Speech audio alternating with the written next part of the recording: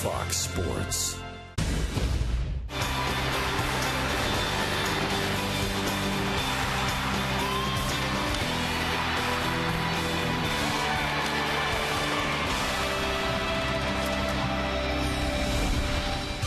Royals baseball comes to you from Kansas City, where the Royals are home after a tough road trip. They'll be greeted tonight by the Heat and the Cleveland Indians. And the Royals were players before the first trading deadline.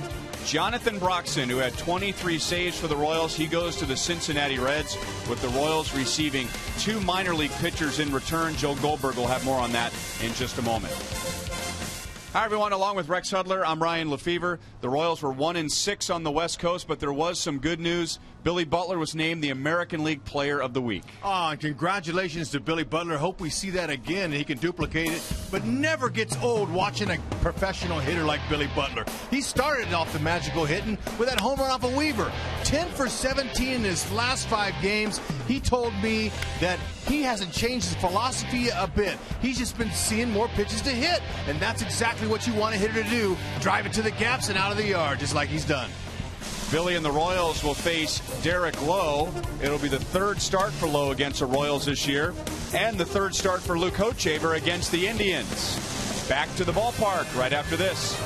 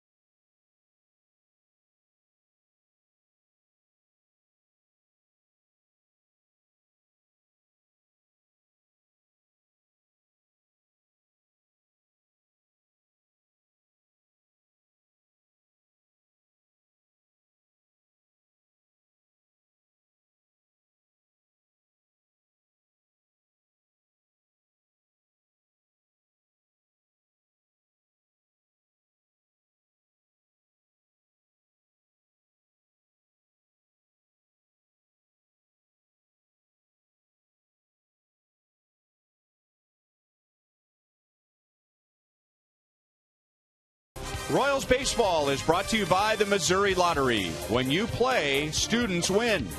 And by your Kansas City Chevy dealers, the official vehicle of the Kansas City Royals. And when we come back, Joe Goldberg has more on the trade of Jonathan Broxton.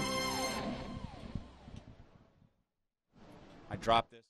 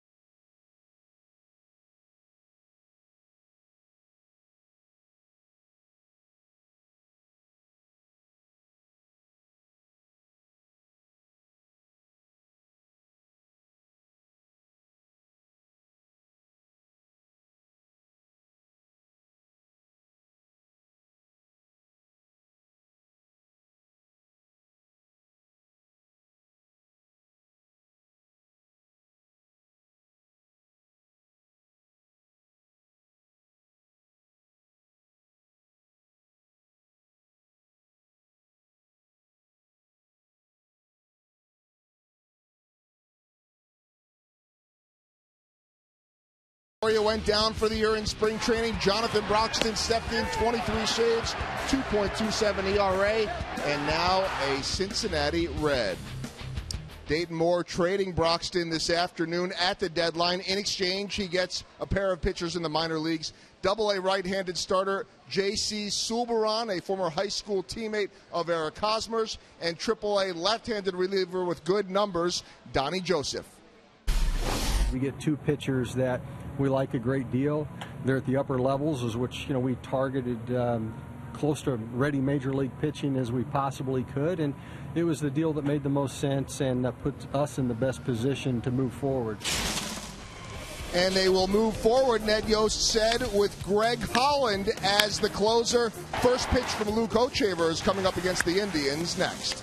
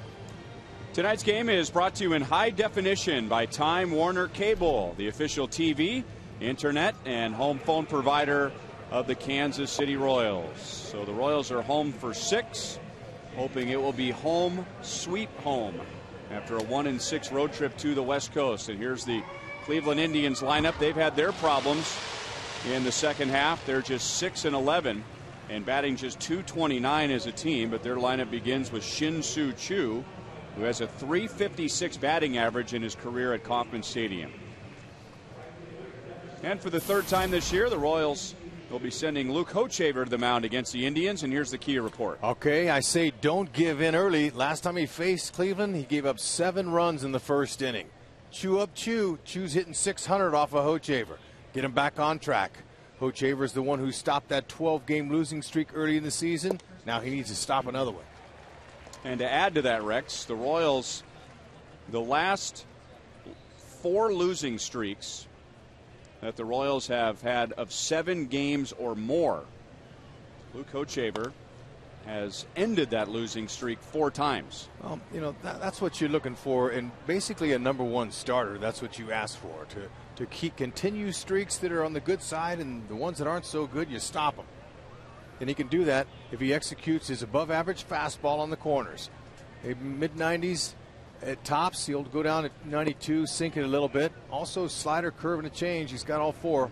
I like to focus on the 3 mainly. Fastball, curve, and change is what Dave Island would like to see him continue to focus on.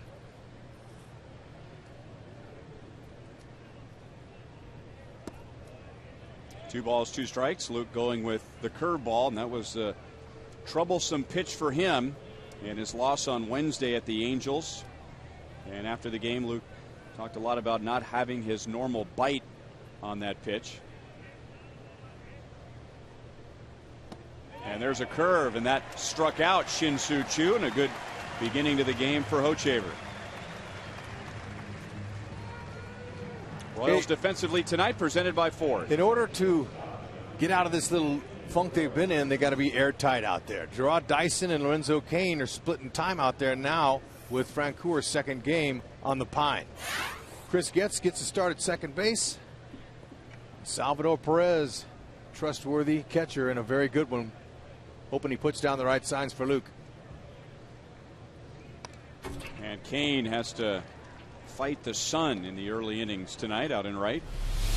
Okay, let's take a look at that breaking ball there that you got Choo to swing at. That's a very good depth. It starts out about belt high. It fools a hitter. Good drop to it. 1-1 on Asdrubal Cabrera.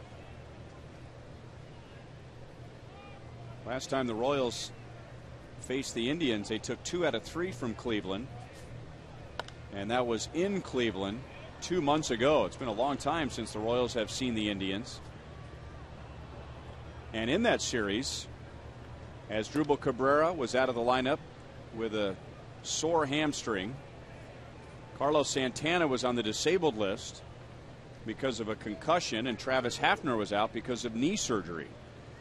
So Manny Acta's starting lineup was very thin in that series, and now he has all 3 of those hitters back.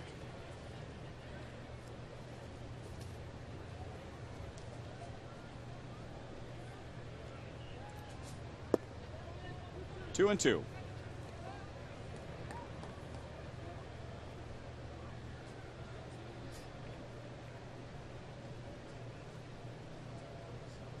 Cabrera's 8 for 23 in his last 6 games.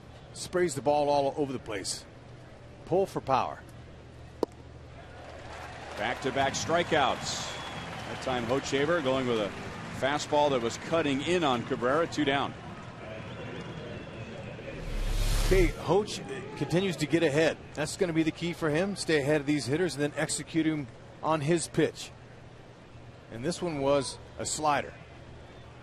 Previous one he struck Choo out was a big curveball. So going to his secondary pitches early.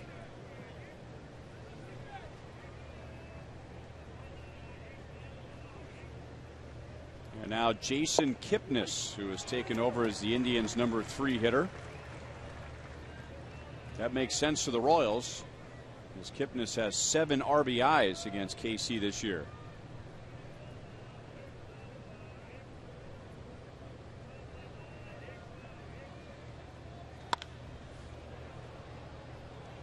Oh, 0-2. Royals enjoyed great weather on the West Coast last week. I don't think it got above 80 degrees, and now back to 100 degrees at first pitch. We started on time at 7:10. Time and temp brought to you by the parking spot at KCI. Hosmer handles the slow roller. He goes to the bag. And a good start for Luke Hochevar. 2 strikeouts and a weak ground ball to the right side.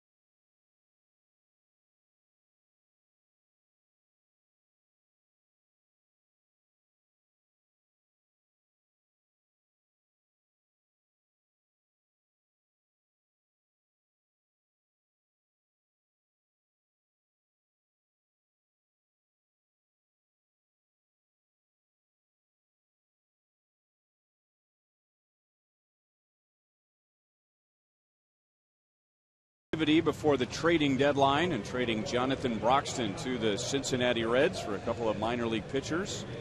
And that means that the Royals needed to identify a new closer, and it will be Greg Holland. Here's the Royals lineup against Derek Lowe. They're facing him for the third time this year. And Derek Lowe won his first 2 starts against the Royals. One here at Kauffman Stadium for the Royals home opener, and then 1 win in Cleveland. Okay, he is a sinker baller deluxe. He pounds the ground with ground ball outs. He leads the major leagues with 264 ground ball outs. So look up. Don't look down. That's where he's looking. Sinker, slider, curve and a change. He'll cut his fastball a little bit, but you see the action on that pitch there, everything moving down. And he challenges hitters. He's lost his last 3 starts, and that adds up to a 9.6 ERA in his last 3 starts. So the sinker and then the changeup. 2 pitches very similar in action as the ball goes away from Gordon, the lefty. But changeup's a lot slower, more deceptive. Broken bat. Tough play, Cabrera, and he loses the handle. And Alex is safe to begin the game.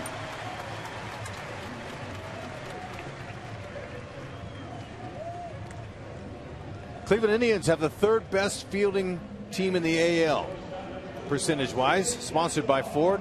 Asdrubal Cabrera, he's got 12 errors. Now, Kipnis only has 3, so they've been pretty tight around that infield. Hotchman's a good fielding first baseman, so he's going to pick everything over there. But it's been a good fielding year for them so far.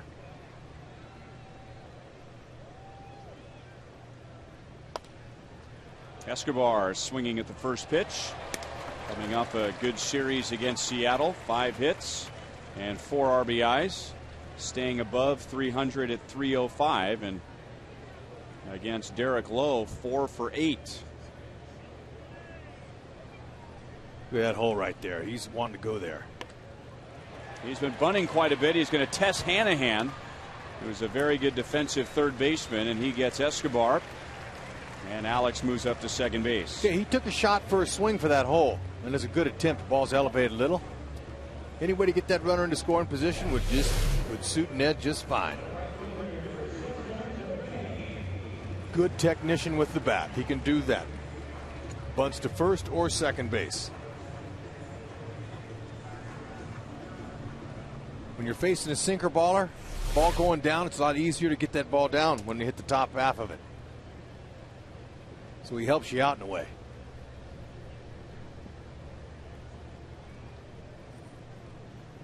And now Lorenzo Cain, who's facing Derek Lowe for the first time on the disabled list. The first 2 times the Royals faced Derek Lowe this year, and Lorenzo had a tough time in the Seattle series, just 1 for 14 and dropping his average down to 260.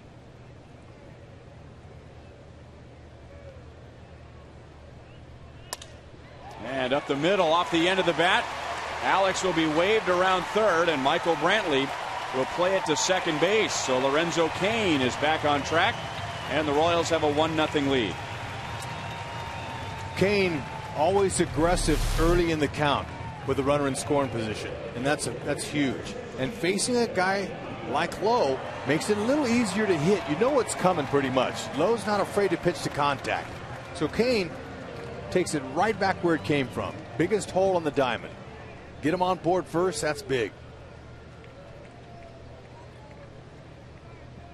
That ups that mark of hitting in with runners in scoring position to 333 for Lorenzo.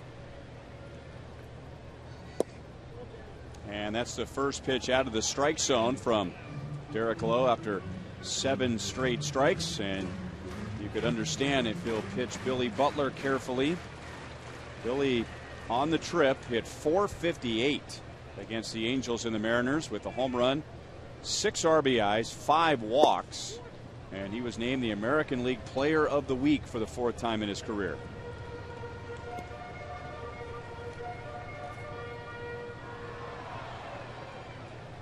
He said, I'm not changing anything. I've been getting some really good balls to hit.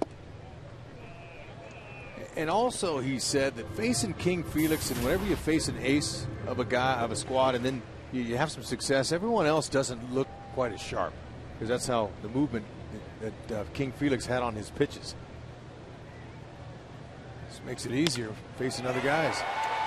Hit hard, deep center field. Brantley is back, and he made the play up against the padding. Kane had gone all the way to second base, so he had to scurry back to the bag. 2 down. Great play by Michael Brantley in center field for the second out. I'll say, I thought that ball had a chance. Good timing on the leap. Saw it all the way in his glove. Shadow in the background. What a beautiful catch. Unfortunately for Billy, Kane has to hustle back. The wind is blowing in from right, so that may have hurt Billy just enough on a hot day with the ball carrying. And Billy didn't look too surprised that that ball was caught, so maybe, and the hitter normally knows by the quality of the contact. And then there's a bit of a crosswind, enough for Brantley to catch up to it. Good to see Mike Moustakas back in there after injuring his knee, his right knee, in the game on Saturday. He came out early, was out Sunday, and then the off day yesterday, and he pops out to Jack Hanahan. The inning is over. Lorenzo Cain drives in his 16th run, getting Gordon to the plate and giving the Royals a 1-0 lead.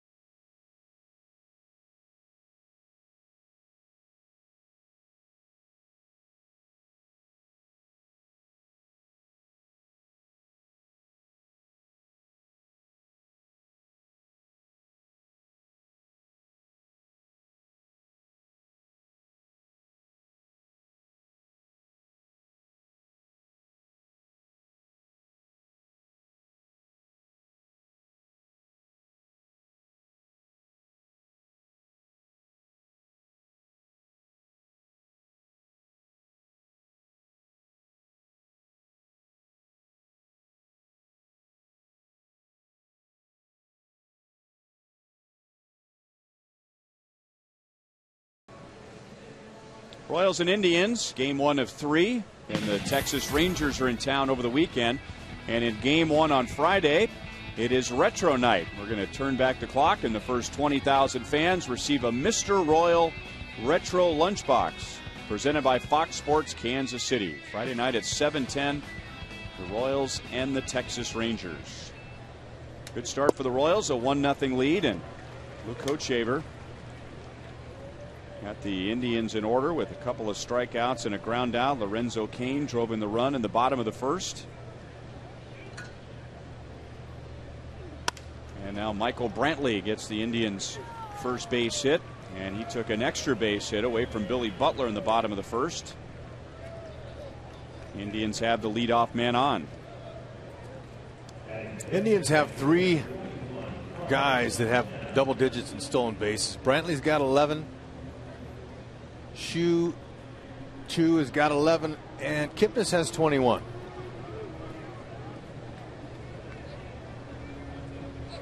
We'll see what Manny Acta wants to do. See if he wants to move the runners here or let Santana swing away.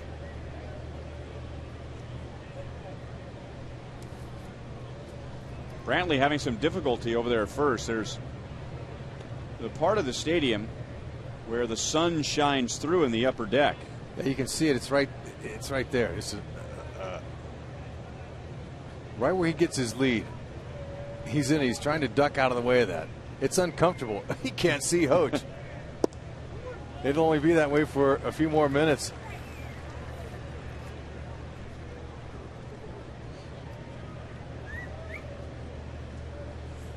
There it is. So the sun will hide behind the stadium, but then it comes through those aisles where the fans go behind the stands to the concession stands. Good time to try a pickoff.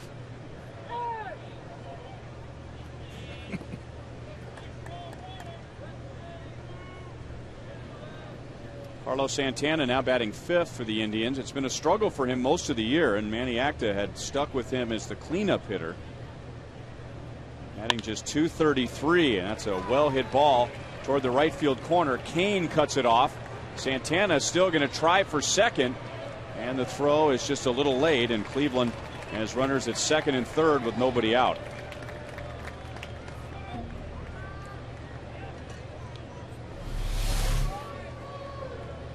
Okay, Santana with his 19th double got him a pitch out over the middle of the plate.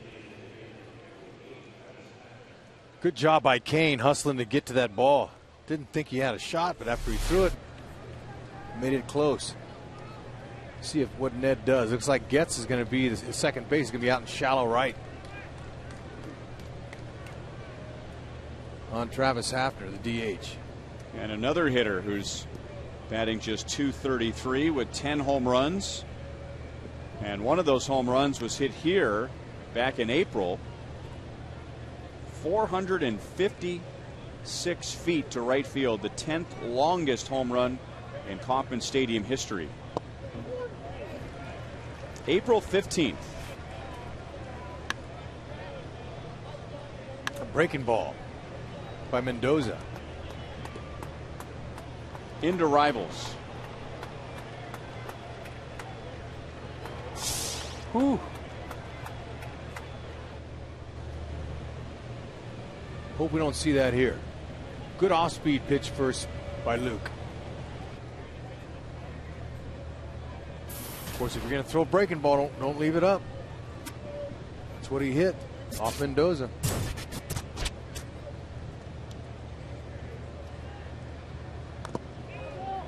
Down, no balls, 2 strikes, and Luke just going with a couple of off-speed breaking balls to Hafner.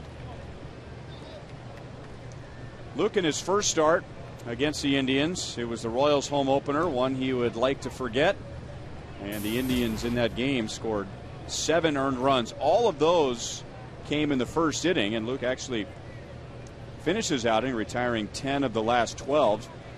Santana hit him on the left ankle to knock him out, and then Luke bounced back in Cleveland on April 25th, getting the win, and allowed just 2 earned runs in 6 1/3. Yeah, I remember that. That was a tough time for the Royals, dealing with some losses here at the K. 10 in a row here to start the season wasn't easy, but then when they got onto Cleveland, he got them in the win column. He does that by mixing up his pitches and throwing strikes to keep it down, and usually when runners get in scoring position, that's when he does his good work. 243 is all the Cleveland Indians are hitting with runners in scoring position. 1-2.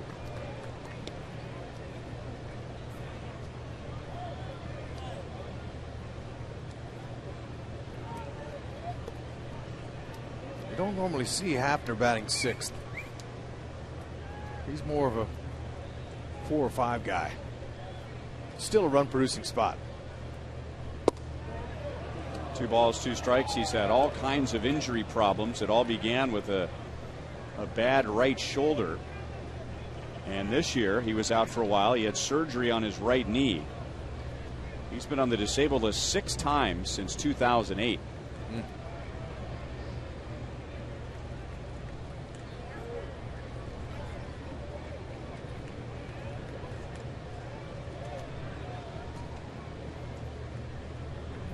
Travis Hafner back in 2006. And all of a sudden, that's 6 years ago. He had 42 home runs, 117 RBIs. The year before that, 33 home runs. 108. The year before that, 28 home runs, 109. Hochevar gets his third strikeout, and it comes at a good time with runners at second and third and nobody out. Got him on all off-speed pitches, and surprised after swung at that one. It was pretty well buried in the dirt. Must have been looking in and just fooled him, surprised him.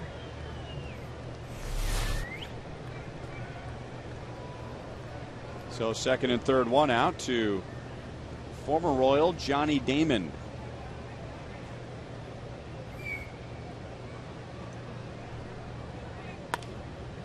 And he pulls it on the ground to Hosmer. Hochevar late to the bag, no play.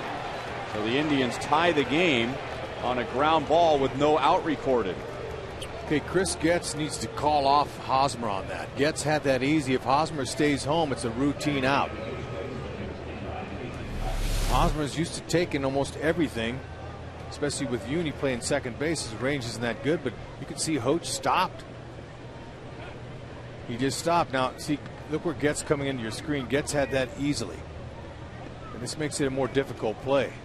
And, of course, Hosmer wasn't expecting Hoch to stop on his way to first. He hesitated 2 or 3 times. I think he was confused a little bit by Hosmer taking the ball as well. Damon gets a base hit and an RBI. Now first and third. And Casey Kochman. Cleveland Indians, we were talking about their problems at the plate in the second half, and there's a big drop off once you get to their number 5 hitter down to the bottom of the order as far as batting average goes. Nobody has a higher average than .235. And Kochman is at .226. He does not run well, so Royals with an excellent chance to turn a double play if he puts the ball on the ground.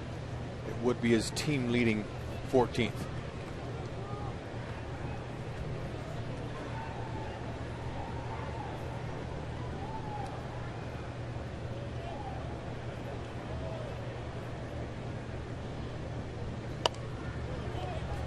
Two and one.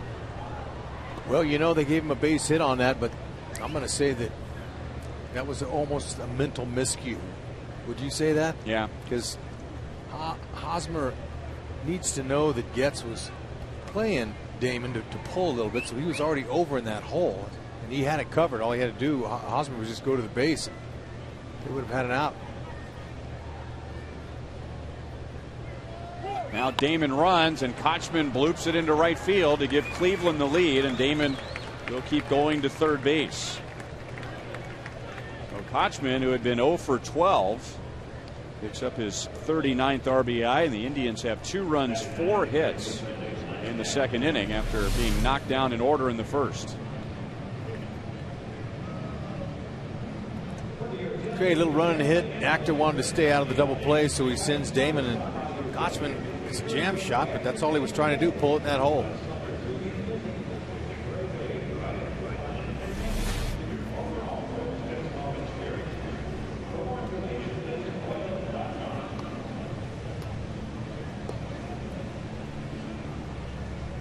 And after the meeting, Hochevar is going to get number 9 hitter Jack Hanahan.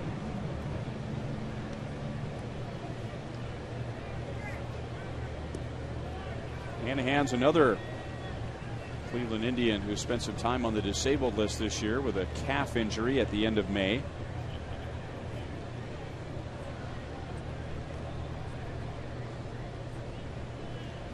Cleveland's season very similar to last year, where they got off to a good start and then tailed off.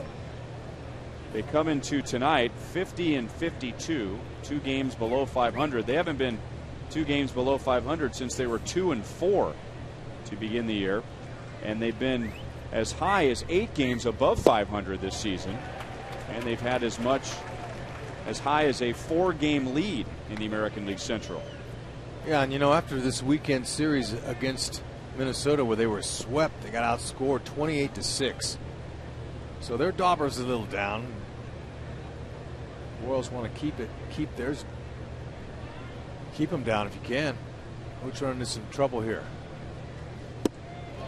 And a 3-pitch strikeout. Hochevar has 4 strikeouts in less than 2 innings. Down 2-1 in the second.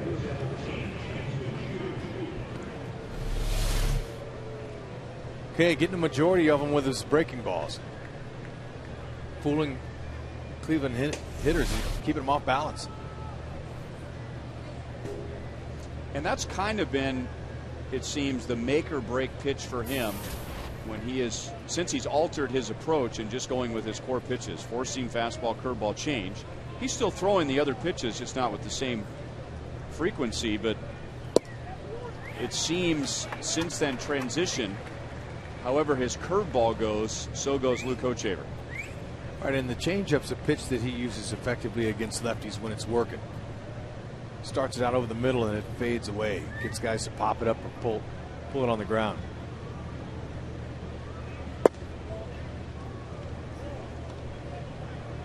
One ball, 1 strike, and I'm sure in the Royals' minds now, this is bonus time for the Indians if they had handled the ground ball and turned it into an out. But Cleveland still hitting with first and third and Shin-Soo Choo at the plate.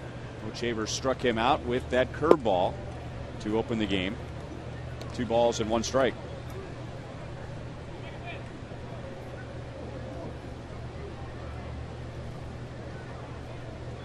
Shin-Soo Choo has driven in 7 runs against the Royals this year.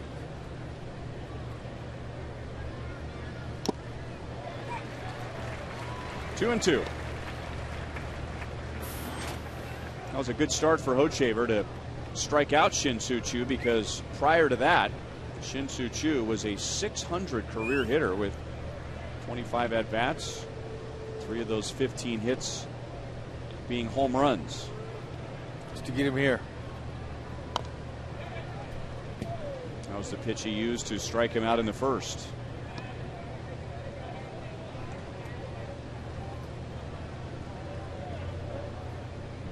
Last time the Indians were here, Jonathan Sanchez hit Shin-Soo Choo. And then Jenmar Gomez hit Mike Moustakas, and the bench is cleared. And the last time Luke Hochevar pitched, he was ejected after nailing the Angels' Mike Trout.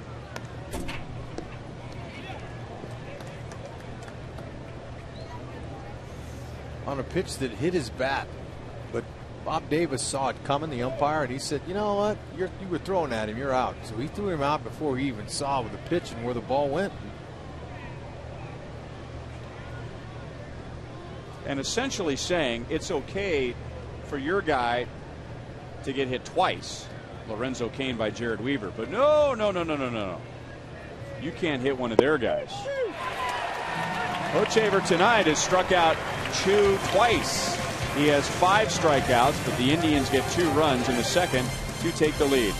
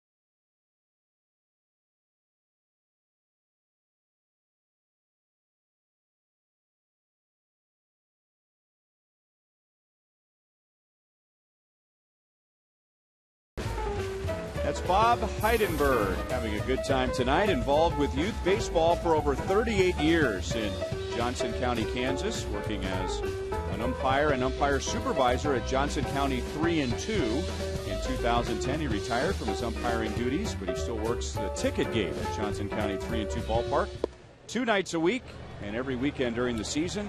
He is 83 years young and lives in Overland Park, Kansas. Enjoying the game tonight in the Buck O'Neill Legacy seat as the Royals got a run in the bottom of the first against Derek Lowe, and then the Indians back with 2 in the second against Luke Hochaver.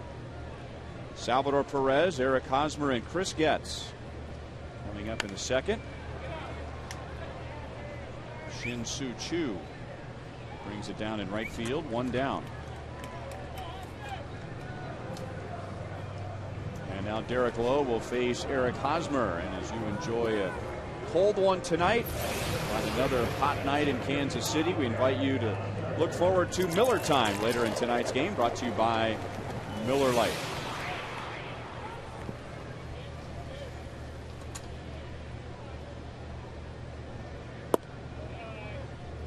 Ball 1 to Eric Hosmer, just 3 out of 14 in the just completed Seattle series, but he had a big hit on Sunday afternoon in Game 4 as the Royals came back late from a 5-2 deficit. They got 3 runs in the 8th. And Derek Lowe, nice play. Somehow an underhand flip around Hosmer for the out. You know, he's athletic for sure. Hosmer almost beat that out.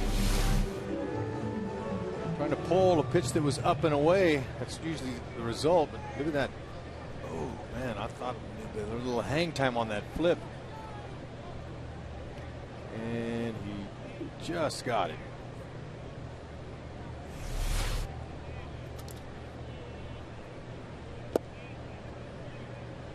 Ball 1 to Chris Getz.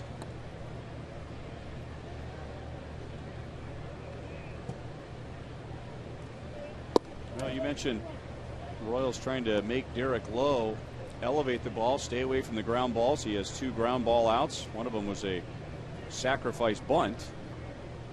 All the other outs have been in the air. You know, Hosmer, though, early in the count like that, swinging at a pitch that's up and away, trying to pull it, that's just not a good AB. I'd like to see him have that one back. There's a bullet into center field, and Chris Getz has a 2-out single. Yeah, there's the 1 out over the plate they're looking for. That's right down the middle. Perfect stroke by Getzy. Good head position, right down on that ball.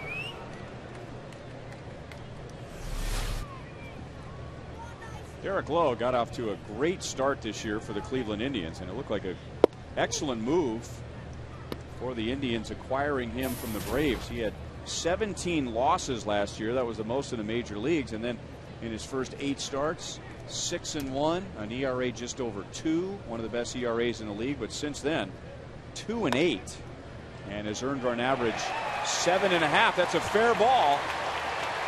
Getz will go to third. He'll be held. And Dyson's at second base with a double. And that was a good call by third base coach Eddie Rodriguez. Casey Kochman first argued that he made contact with that ball in foul territory. Yeah, he was saying it was foul, but Kochman couldn't quite glove it here, and he's telling the umpire there, hey, look, it was a foul ball. But I thought that Kochman deflected it slow enough to where he could have scored Getz, but wasn't going to happen. Perfect throw to home. It was a 1-hopper right there, and they would have gotten it. So 2 in scoring position for Alex Gordon, who led off the first with an infield single and scored on Lorenzo Cain's base hit. And that's the first breaking ball in that Gordon saw. He saw 3 pitches his last at bat, and he hit the third one. And they were all, first was a sinker, change up, away. They all had the same motion, middle away, so he took it that way.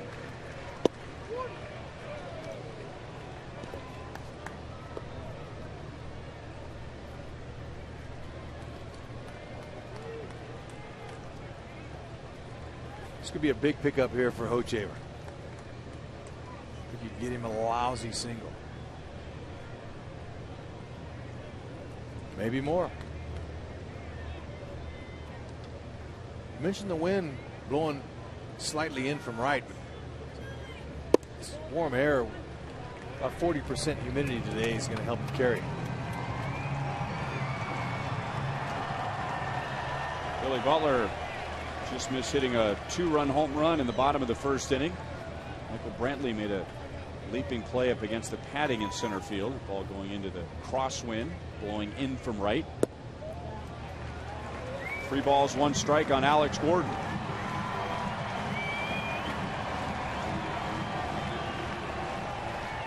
Speaking of home runs, it's been a while for Alex. You have to go back to that leadoff home run that he hit against Zach Greinke back on June 12th. 5 home runs, 37 RBIs this year.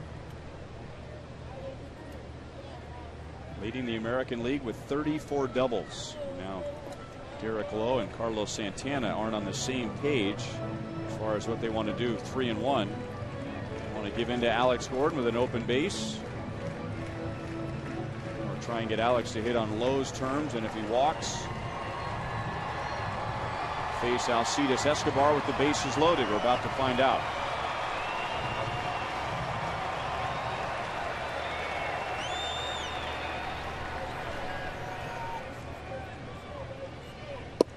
And he goes with a hard slider for ball 4.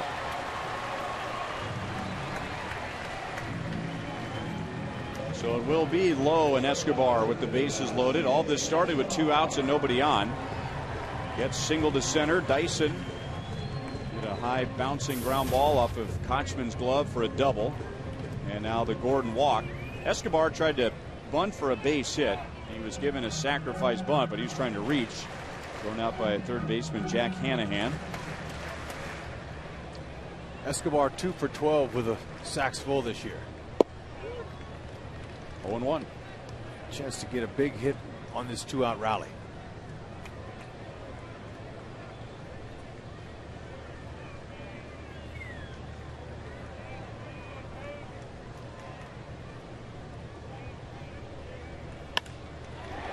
Through the right side, a base hit. Dyson to the plate. Chu's throw is up the line, and the Royals regain the lead.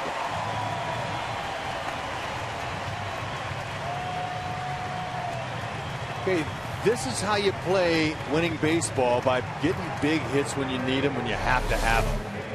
If he would have made an out here, it was like going to be like another letdown. But no, now this lifts up everyone, the entire team. This base hit by Kochman, and Kochman was playing him way off that line over there in that hole. He almost knew he was hitting that, going to hit the ball that way. Big swing there. And a couple runs knocked in were huge to regain the lead. So you got the crowd into it now. They're clapping. It's a big hit there. And now getting into the middle of the order, Lorenzo Cain has driven in a run tonight.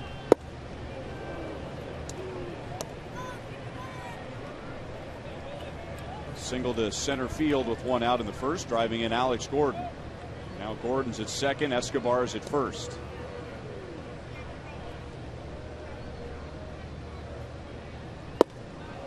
Oh, 0-2. Don't know if he's swung at a strike yet. Nope. He's aggressive. Always when with runners in scoring position, and that's a good trait to have. Before his last at bat where he knocked in a run, he's hitting .333 with him loaded out there, second and beyond.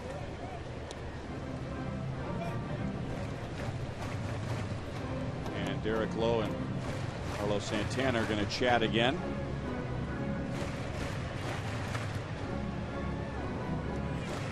So Derek Lowe, who's lost his last 3 starts with an ERA of almost 10 over that stretch, has given up 3 runs in the first 2 innings.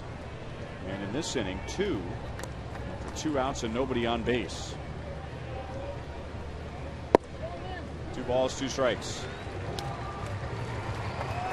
And Derek Lowe knows who's on. He knows who's on deck, so he's going to have to come in here and give Cain something to hit.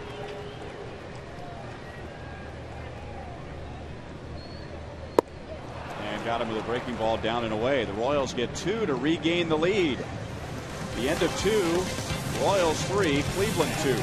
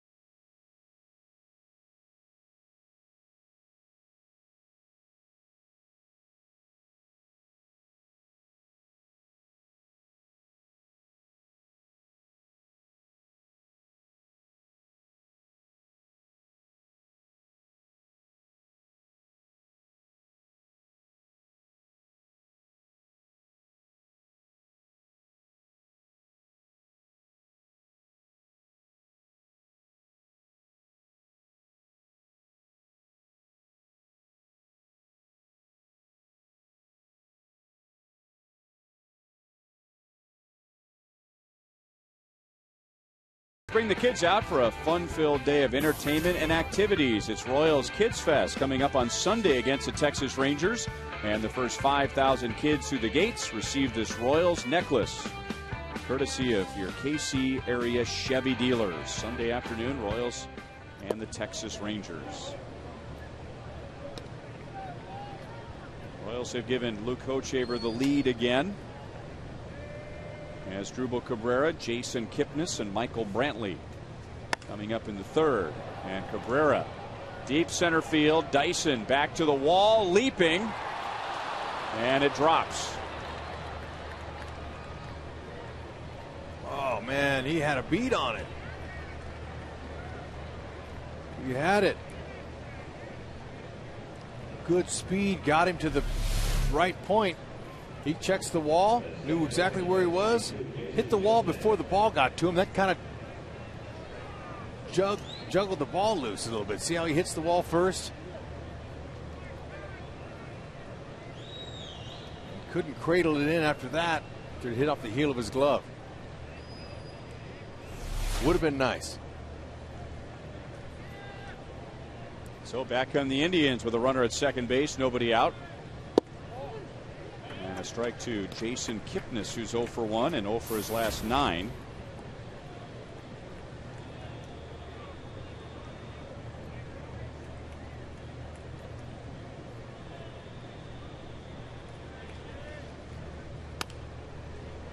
And Kipnis gets a ground ball to the right side. That'll get Cabrera over to third, 1 down.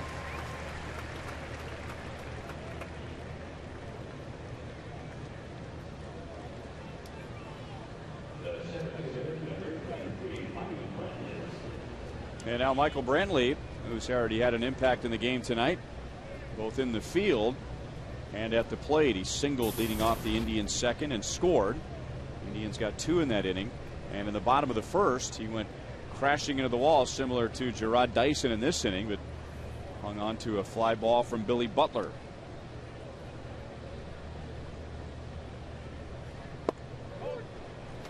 Oh, 0-1. Perfect timing on the lead.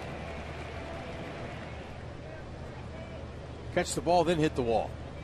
Dyson, he hit the wall first, and that kind of messed him up when it came to pulling that ball down. Timing's everything out there. Those plays aren't easy. Brantley had a little bit of an advantage where that ball was hit higher, so he could slow down and then time his leap, where Dyson was still in the middle of his full sprint.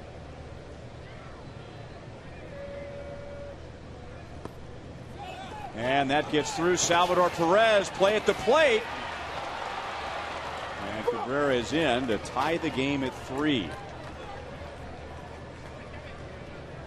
Salvador not happy with himself. I could tell when he turned to come back and get the ball. I could just look at the expression on his face. He normally smothers everything that's right in front of him. Just got underneath him.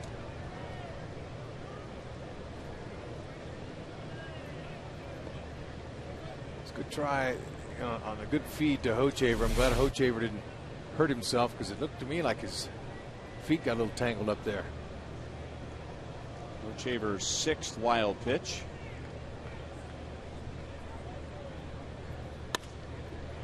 And a base hit up the right field line as Brantley jumped on a hanging breaking ball, so he's 2 for 2, and he'll be at second base with 1 out.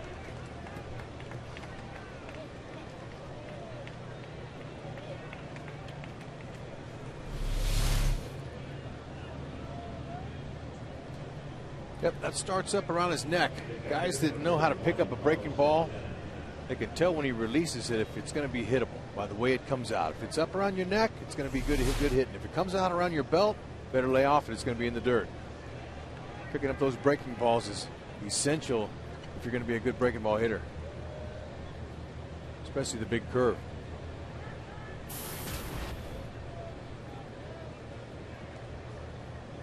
Santana doubled up the right field line in the 2nd inning.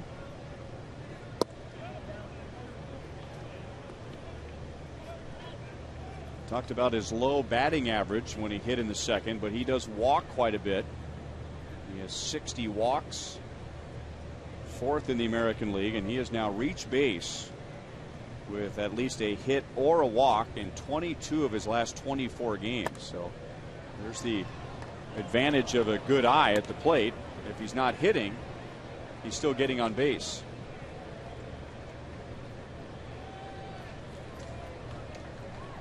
Hey, Jin Wong with a play.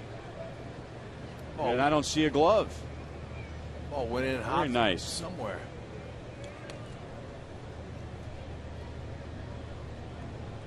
Jin, the Royals Director of Baseball Administration.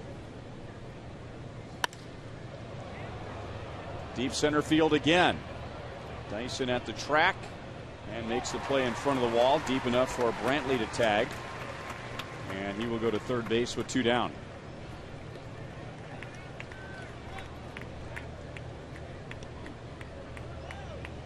Jin Wong played his college ball at Mary Washington, where he was a Division III All-American in 1996. Still has some good fielding skills up there in the baseball operations suite. And that thing came in hot. It was.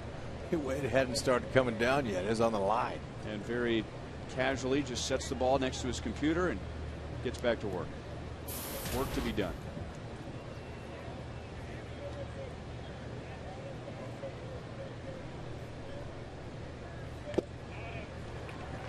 Luke Hochevar with soft stuff struck out Travis Hafner, eventually putting him away with a curveball in the 2nd inning.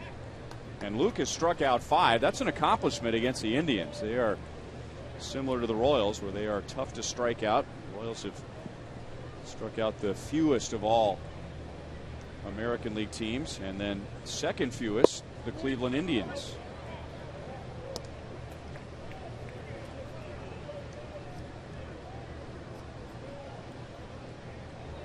Been a disappointing year for the Indians at the plate. They are 9th in the league in runs scored, 11th in the league in home runs. But because of the walks, they are 5th in on base percentage. Trying to bust him inside with a fastball. 2-1. Yeah, I told you that earlier they're only hitting 243 as a team with runners in scoring position, and Hafner hitting 125. That's why he's hitting down in the order. Him, Damon, and Kochman all under 200 as far as run producing goes with runners in scoring position.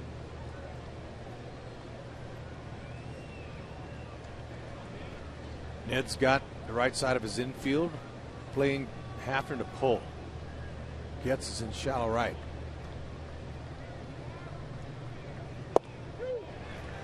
Two and two.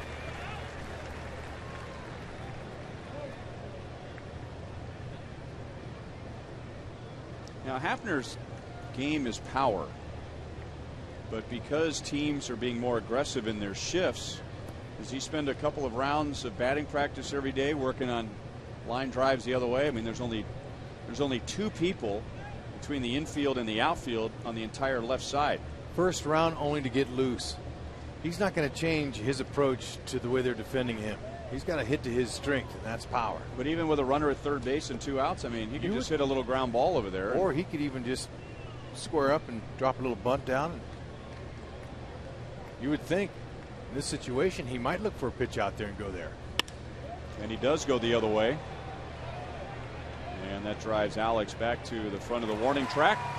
That ends the inning. The Indians score in the 3rd. And we are tied at 3.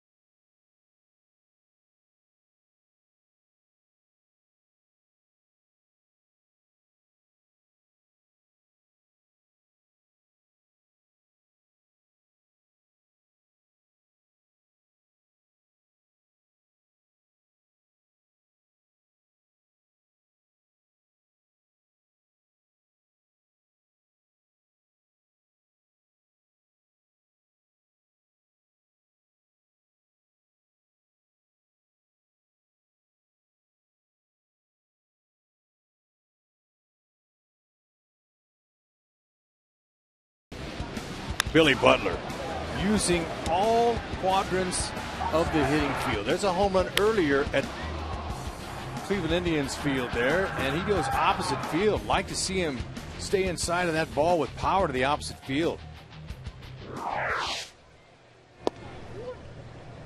And he starts the bottom of the 3rd, taking a strike, and he was using the middle of the field in the 1st inning when he flied out to deep center, and Michael Brantley made the defensive play of the game, slamming into the padding. Billy's been as consistent a hitter as the weather has been here in the Midwest. Steady and hot.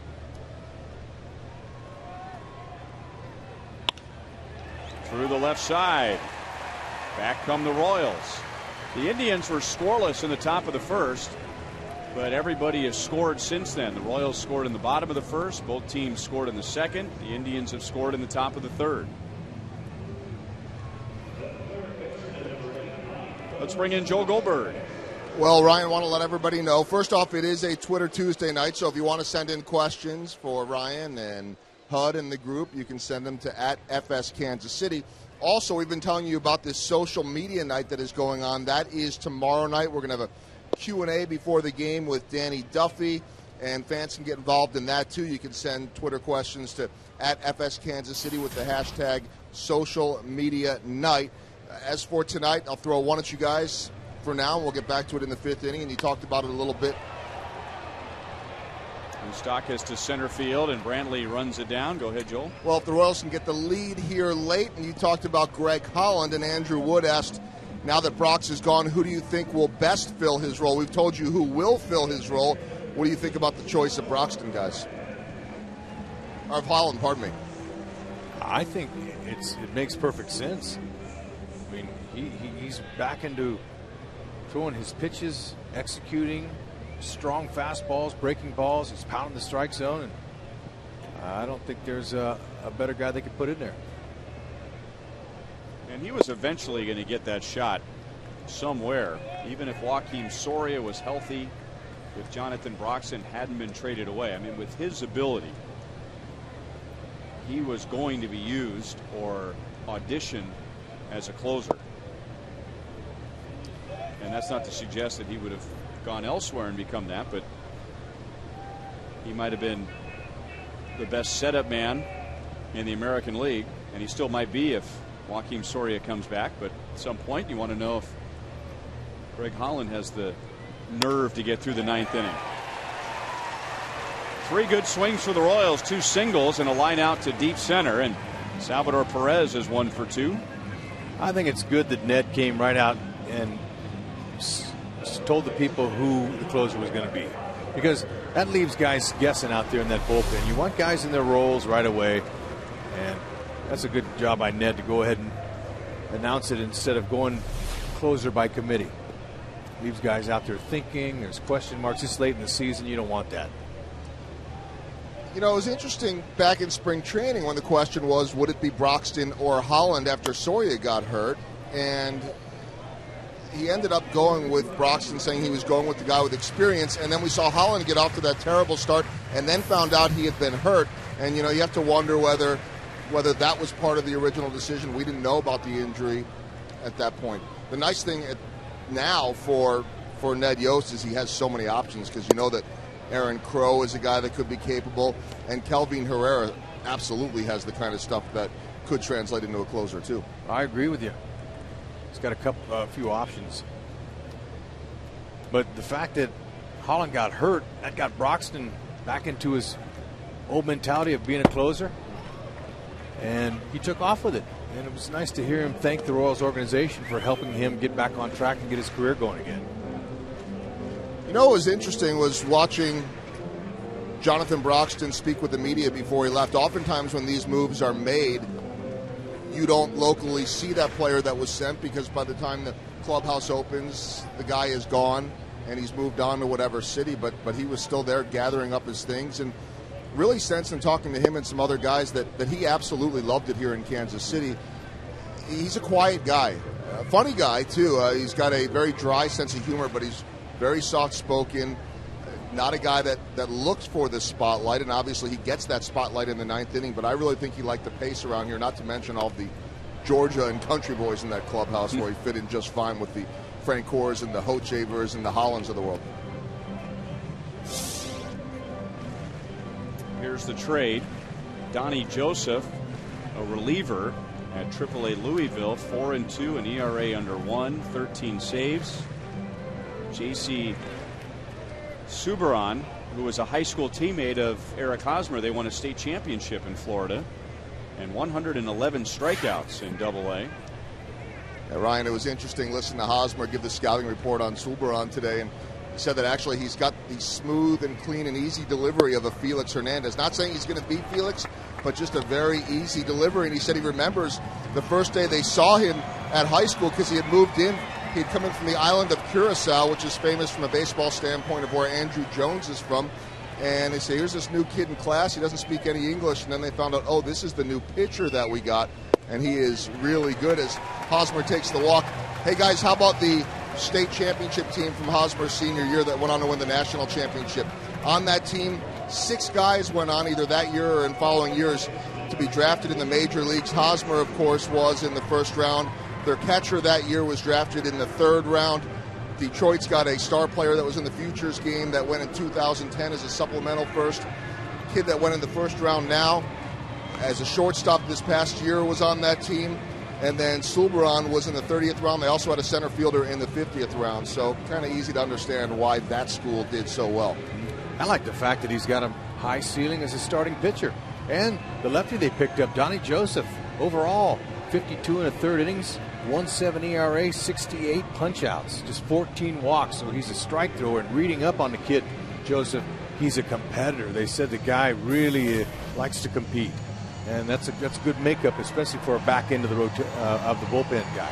Had 2 power arms, as you mentioned, one a reliever and one a starter. Now, you remember Dayton Moore had said, we want to find major league ready pitching now, and they just couldn't find it. They looked, they tried, it wasn't there. So they went out there and found the 2 best kids they could find at the upper levels of the minor leagues, believe they could be part of their future. Oh, boy. Well, that's a balk. So the Royals regain the lead as Derek Lowe loses his footing. That's an easy call for the 4 umpires. And now he's going to do a little groundwork in front of the pitcher's rubber. Well, he might have had a little bit of clay on the bottom of his spikes. It didn't quite. He drug his heel and he tripped on his heel, looked like.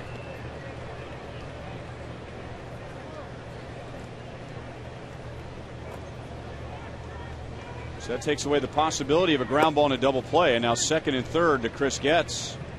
Got a solid base hit into center field in the 2nd inning, and that was with 2 outs and nobody on. The Royals turned that into a 2-run inning. So now the Royals have scored in all 3 innings against Derek Lowe. 1 in the 1st, 2 in the 2nd, 1 in the 3rd, and now Getz rams it into right center field to drive in 2 more.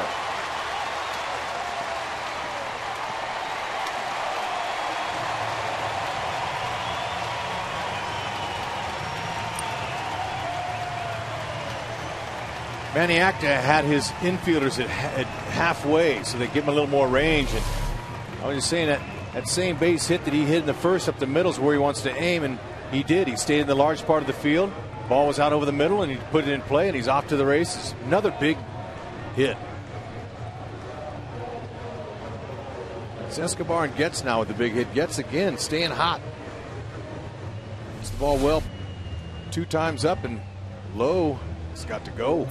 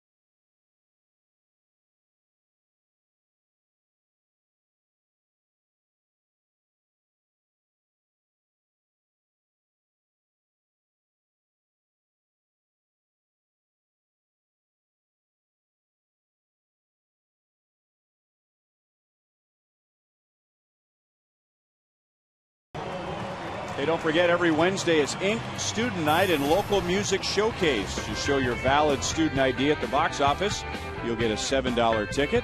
And make sure to get here early for live local music and drink specials in the outfield experience before the game. Go to Royals.com/student night for tickets. A balk and a 2-run double from Chris Getz puts the Royals in front by 3. And here's a couple of teams who have struggled recently to score runs, and we've seen 9 now before we're out of the 3rd inning, and Derek Lowe's problems are getting worse, and as he goes 2 and a 3rd innings and gives up 6 runs, 8 hits. And now Tomlin to Dyson. Chu back in front of the warning track, and that'll get Chris Getz to 3rd. Dyson is 1 for 2.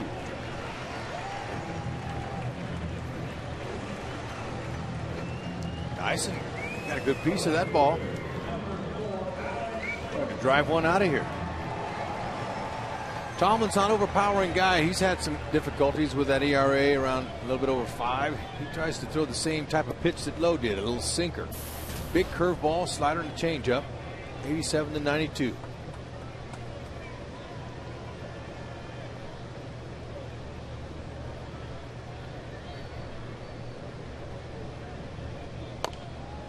And as he has struggled, he has moved to the bullpen. This is just Tomlin's second relief appearance.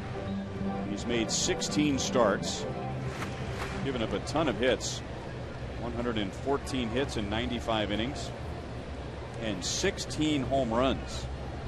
So he's trying to put the pieces back together in the bullpen. Curveball got away from him. 1 ball, 1 strike. Alex singled in the first, his team leading 119th hit, and then walked in the second, his team leading 53rd walk.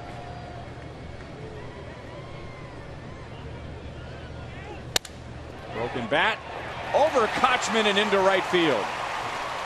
And Alex is going to try for 2, and Chu's throw is late.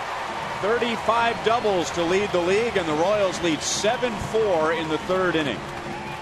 Just keep the pedal to the metal. Score them early and often, even with 2 outs. It's a beautiful thing to keep that rally going. That ball, no chance Kochman had.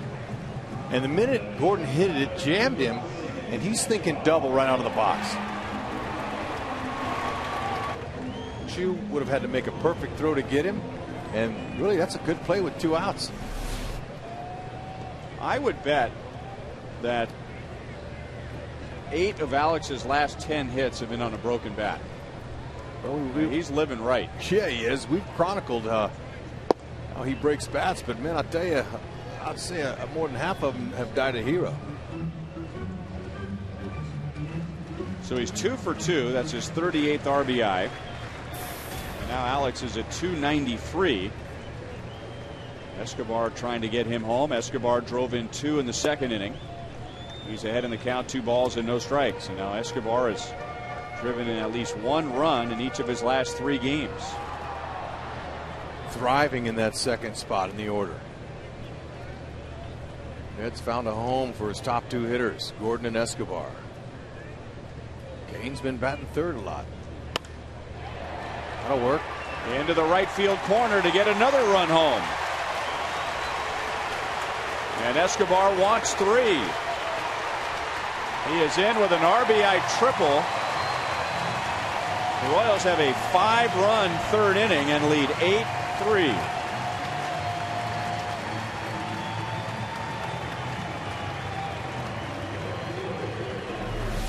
Oh, he lofted that ball in a perfect spot. Outside pitch. He looked like he was going that way the whole time. Perfectly placed. And it's off to the races. Escobar running the bases hard. Hits the inside part of the base. That's proper. That's his 5th triple on the season. Now strike to Lorenzo Cain, who's the 9th Royal to bat. Royals didn't score more than 6 runs on the road trip, and the 2 games they scored 6 runs, they lost.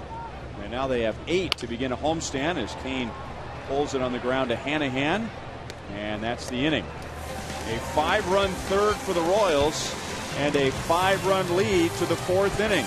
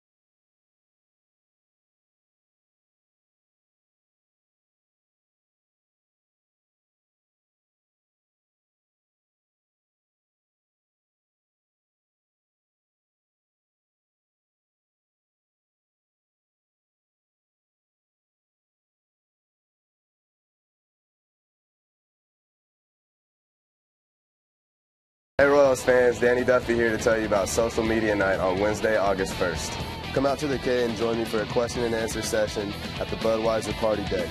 You can follow me at DDuffKC23 and submit your questions using the hashtag Social Media Night. Log on to Royals.com for ticket info, and we'll see you at the ballpark.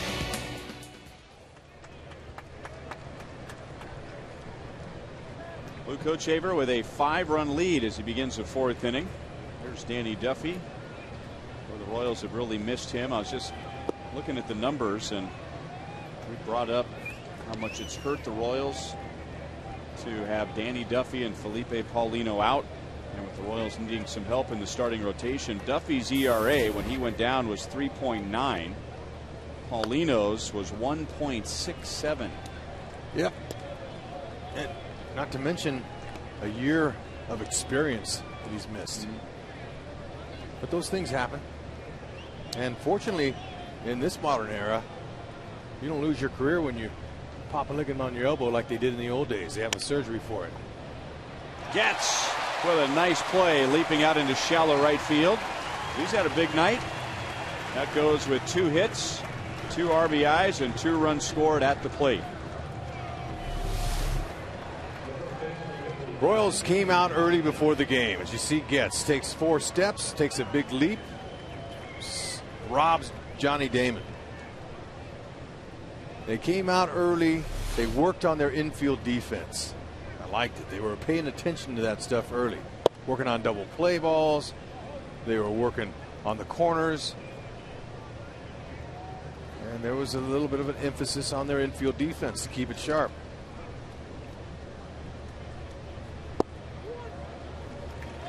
One and one from Hochevar to Casey Kochman. He drove in a run in the Indians' 2-run second.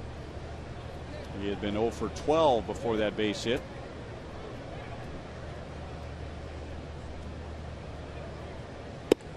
You know, I didn't hear anything about the weather today from any of the players. No one said anything about the weather. The only thing I heard was when we got off the plane the other day on Sunday night, as we got into the air, I heard a few guys go, whoa, ooh. You know, I was one of them. That was after 65, 70 degree weather. And that was it. Today, it's game on. They're back to business. Well, it's good hitting weather. It is. Much rather hit in this weather. Kochman walks with 1 out. That's Hochevar's first.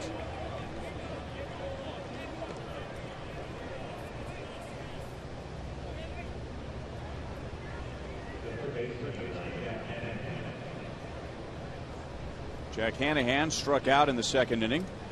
Luke has 5 strikeouts to go with the 1 walk.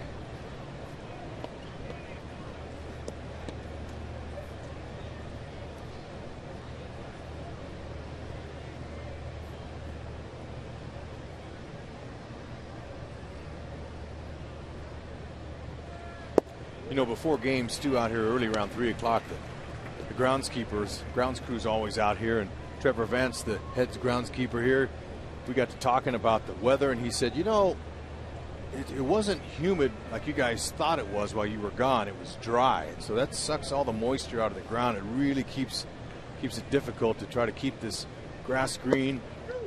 He said today's a little better. It's 40% humidity. The humidity helps keep the moisture down and in. And I said, well, how do you keep the thing so green? It's beautiful out here. He said, well, early morning we go heavy water on this field. During the day, we kind of do light watering. So it takes constant maintenance to keep this grass as beautiful as it is in this weather. Trevor taught me that years ago in this heat, and this was in reference to the grass at home.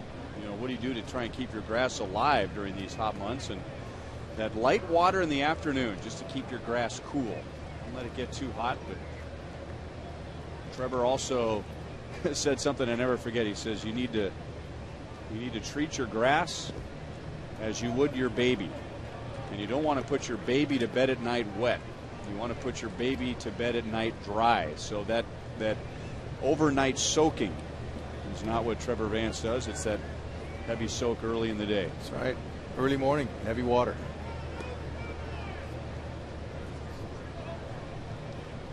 And if you'd like more lawn care tips, just call 1-800-ASK-REX.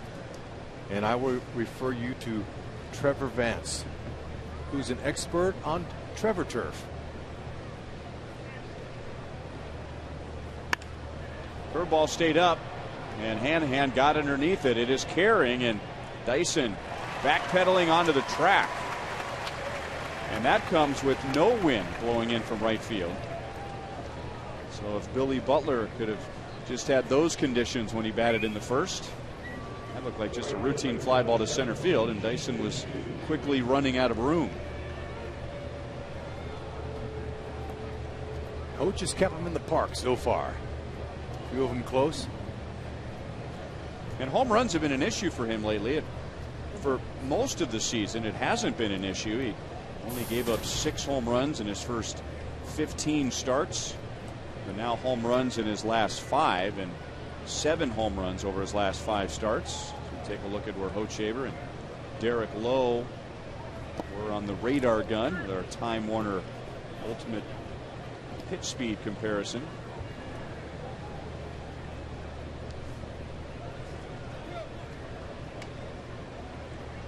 Shin-Soo Choo had a .600 career batting average against Luke Hochevar coming into tonight. That was in 25 at-bats with 3 home runs. But tonight he has struck out twice. And he wasn't happy getting called out looking his last time. Him and home plate umpire Tim Wilkie had some words. Manny Acta had to come out, get in between them so he didn't lose his right fielder.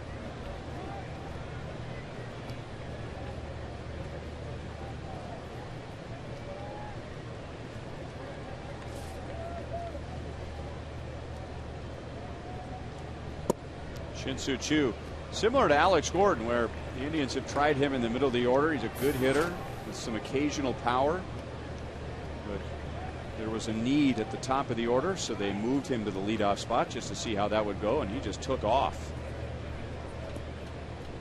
He has stayed healthy this year. He was on the disabled list twice last season and then was shut down in September, and now Luke walks him on 4 straight pitches to put 2 on with 2 out and 2 walks in the inning.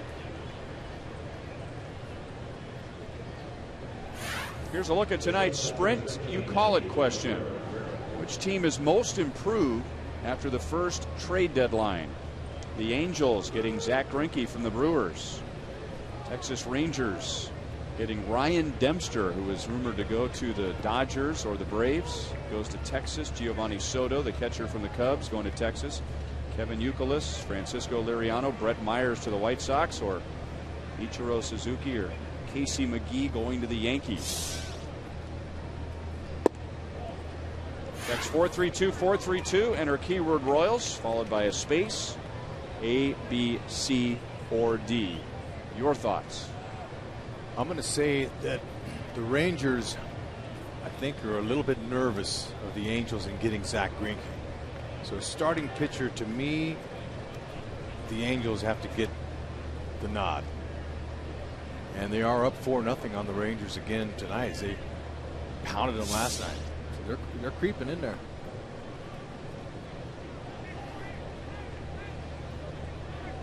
Pujols with a couple of homers in that game. And on the day that the Rangers acquire Ryan Dempster, they found out that Neftali Feliz, who was their closer and had moved to the starting rotation this year, he needs Tommy John surgery. So they weren't going to get him back. Roy Oswalt, whom they signed recently, has been shipped to the bullpen, so there was a need in the starting rotation.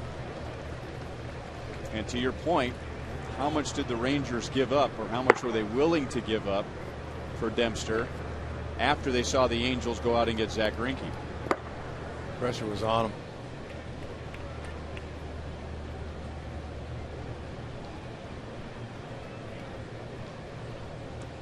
Hochevar laboring here in the 4th inning. The 2 outs were hard hits, so Tiefert is warming up in the bullpen, and Cabrera pops it to right field.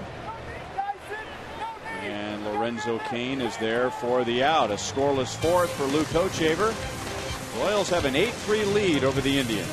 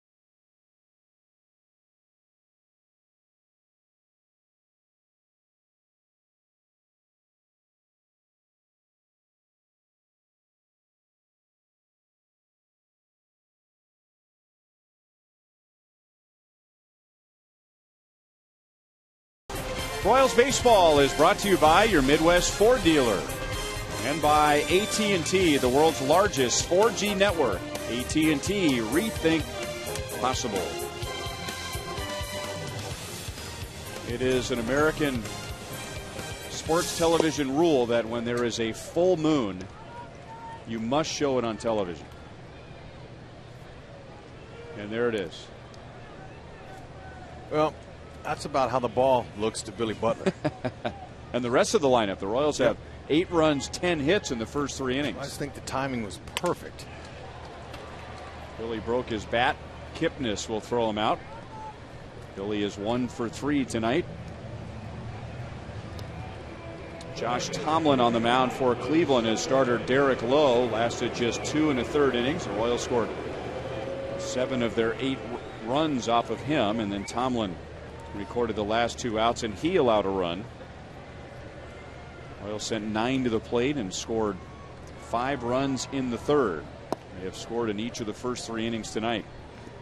Mike Moustakas has fouled to 3rd, and he's lined out to deep center field. He's had a good year against the Indians. He's hit over 400 with 10 RBIs after the Indians held him to a 194 batting average last year. So what worked last year is not working this year. Yeah. You mentioned Tomlin's given up 16 home runs, 12 of them to left-handed batters. Tough sky at the moment, but Cabrera finds it out in shallow center field. It's that time of night where the ball really blends in with the sky, and almost have to treat a ball in the air like you're playing at the Metrodome, where you can lose the ball up against that old Teflon roof there. You can't take your eye off it. No. 52% agree with Rex Hudler that the Angels are most improved so far after the first trade deadline. And that's just acquiring one guy, Zach Greinke. Well, sometimes a guy that's that good, you know, you could make a big statement. And, you know, that gives the Angels a pretty solid rotation. Greinke, Weaver, C.J. Wilson, Dan Herron. And that might light a fire under Irvin Santana. Tomlin gets the Royals in order in the bottom of the 4th. First time the Royals have been scoreless tonight. They have a 5-run lead to the 5th.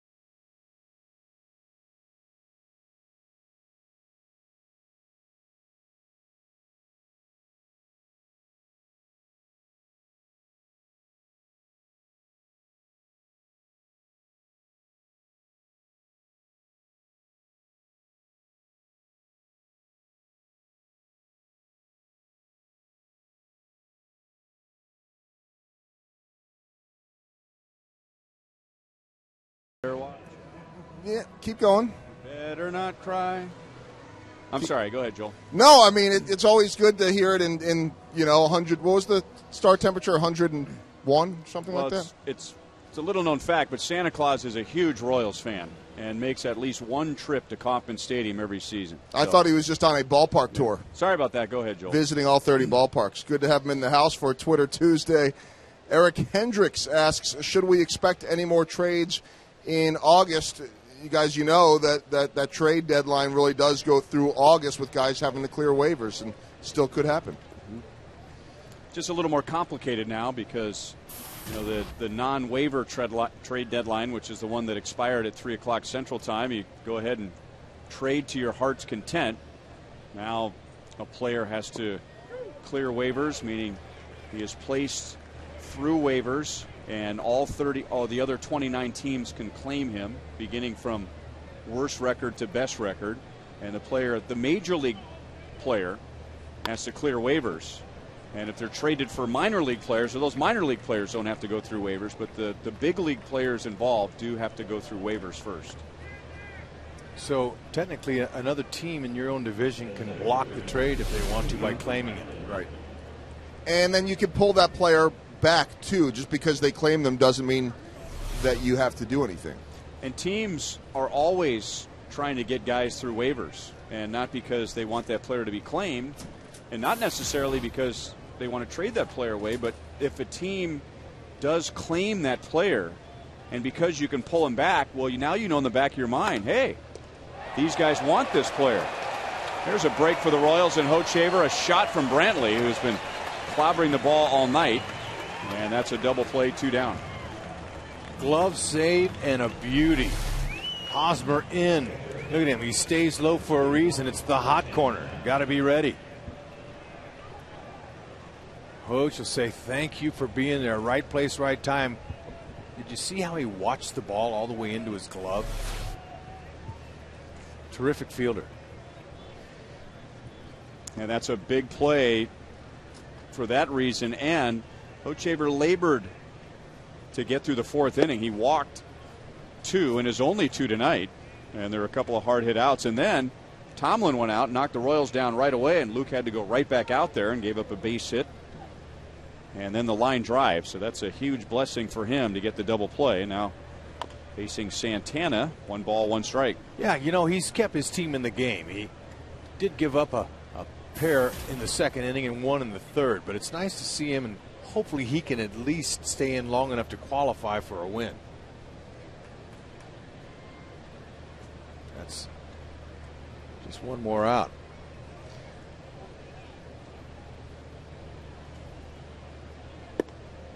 Here's a quick, easy one, guys, and I know Monty can talk about this, but both of you have been around enough pitchers and understand how this one works. Stephen Fleener, why do pitchers rub the ball before they pitch? You'll see them lick their fingers a lot of times, too. You can talk about that. Where's Monty? Well, he's upstairs.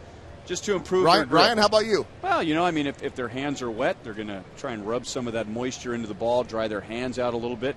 If their hands are dry, then they're going to go to their mouth to try and get some moisture on their fingertips it's all about getting a better grip. Even though the ball has had some Delaware mud rubbed on it before the game, sometimes by the time the umpires get it and the pitcher actually gets it, it's slick. So each ball they get, it has a different feel to it. And early in the season, you're more likely to see guys trying to get their fingers a little bit more wet to be able to get that grip based on it being colder out. And Monty's talked about that before, how tough it is early in the season in those cold temperatures. And they've changed the rules where you used to have to leave the dirt portion of the mound to blow into your hand, and you had to get permission from the umpires to blow into your hand. And typically that would be on a cold night. Umpires, before the first pitch, the home plate umpire would blow into his hand and make sure both dugouts knew that it's okay to do it. Well, now they allow the pitchers to do that whenever they want, so that they don't have to leave the dirt portion of the mound, blow into their hand, come back on the mound. But if a pitcher goes to his mouth, he immediately has to dry that hand off on his pant leg or his jersey. If he goes from his mouth directly to the ball, then it's an automatic ball in the ball strike count.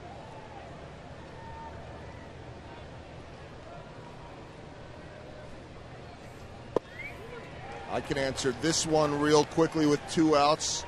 Had a question from Scott.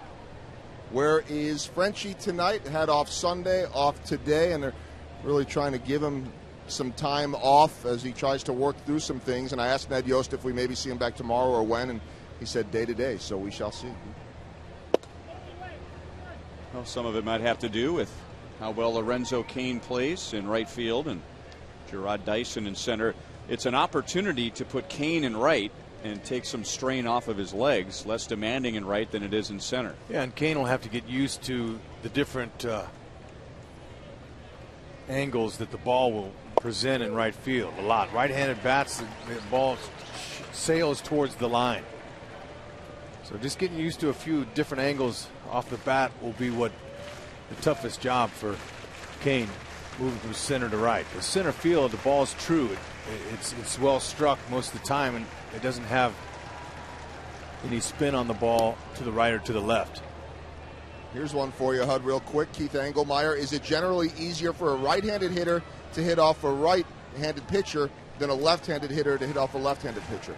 I'm going to say a right-handed hitter to face a righty because you see more of them. I mean, more righties than lefties, so that's the only reason. But it's hard to hit the ball going away from you. If you have a chance and you got a young 3-4-year-old kid, let him hit on both sides of the plate. Hopefully he'll take it and run with it. And Santana runs, and Hafner pulls it hard but foul.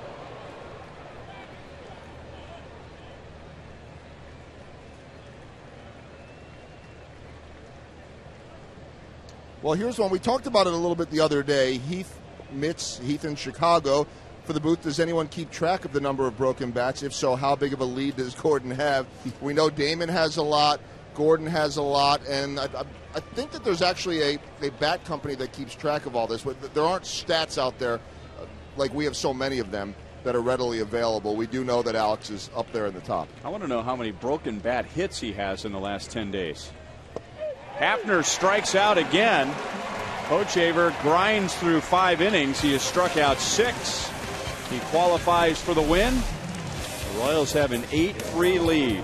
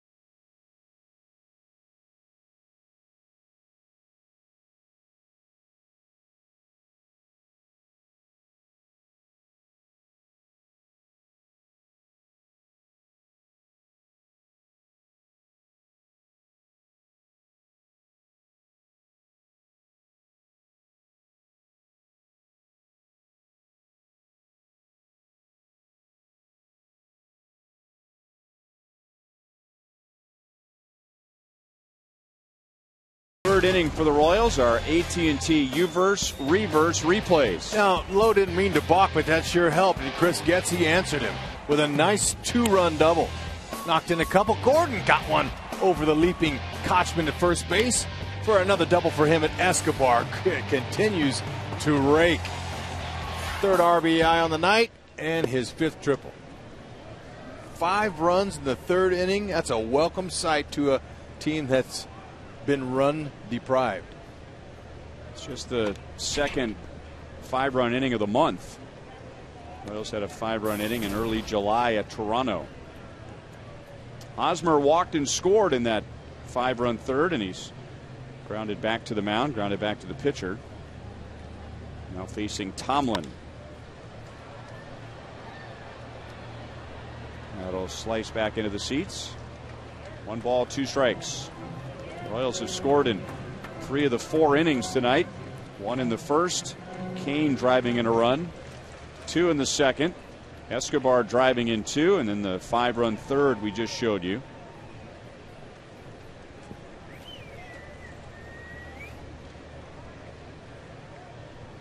Tomlin got the Royals in order in the 4th.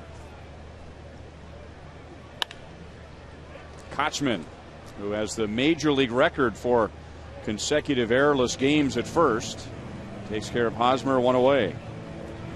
Twitter Tuesday. Let's bring Joel Goldberg back in. Well, here's one wanting to know. We just saw Duffy in the Royals dugout. Where is Soria? I'm not. We haven't heard a lot on Soria.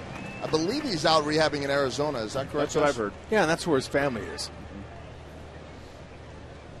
And also, his situation is interesting because, he is up after this year, although there is a very large option contractually for next year, dollar figure-wise, and wouldn't seem like that would be something the Royals would pick up, but it's possible they could renegotiate something and have him for next year and maybe beyond. And when you're a single guy like Duffy, he can, come on out and hang out with the guys, but when you have kids and stuff, it's a little different ballgame. So if you have a chance to go rehab in your own hometown, that's what he's doing. Felipe Paulino the same.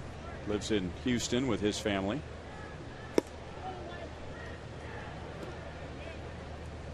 I think I got a yoga question for you, Rex. Uh-oh.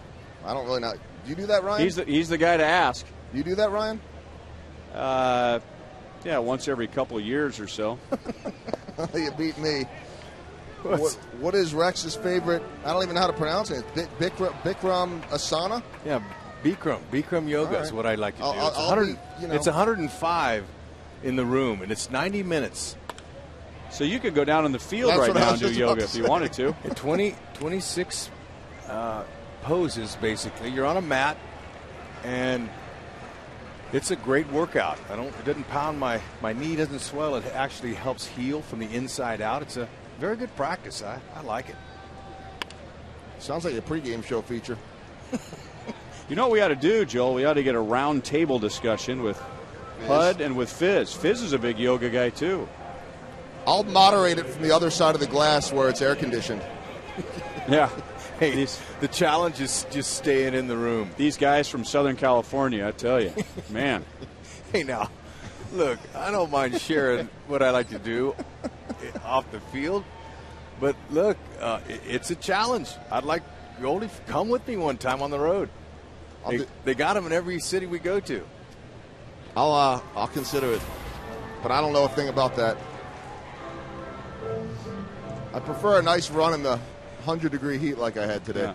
How about a nap when the room temperature is about 65 degrees? You're allowed to lay on your mat. You are. So you could do that.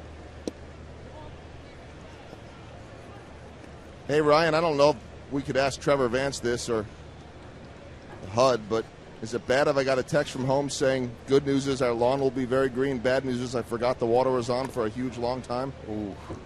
For a huge long time? I don't know what that means. It's a lot worse than a long time. Yeah, we'll have to check on that. It's one thing to have your water on for a long time, but when it's on for a huge long time, ooh, how's the water bill here? It just went up at my house. Trevor Vance, your thoughts? He told us.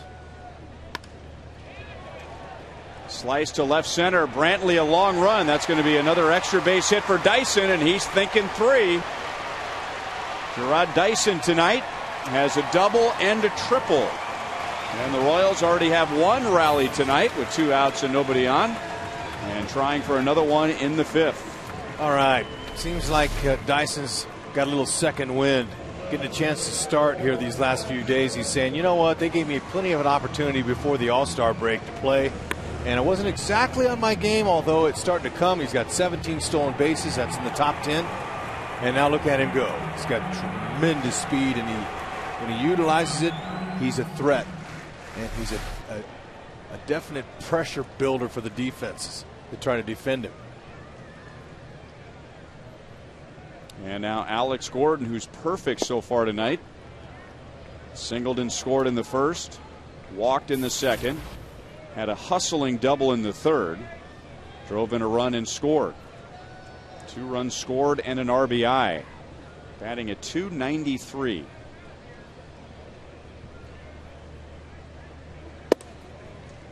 1-1.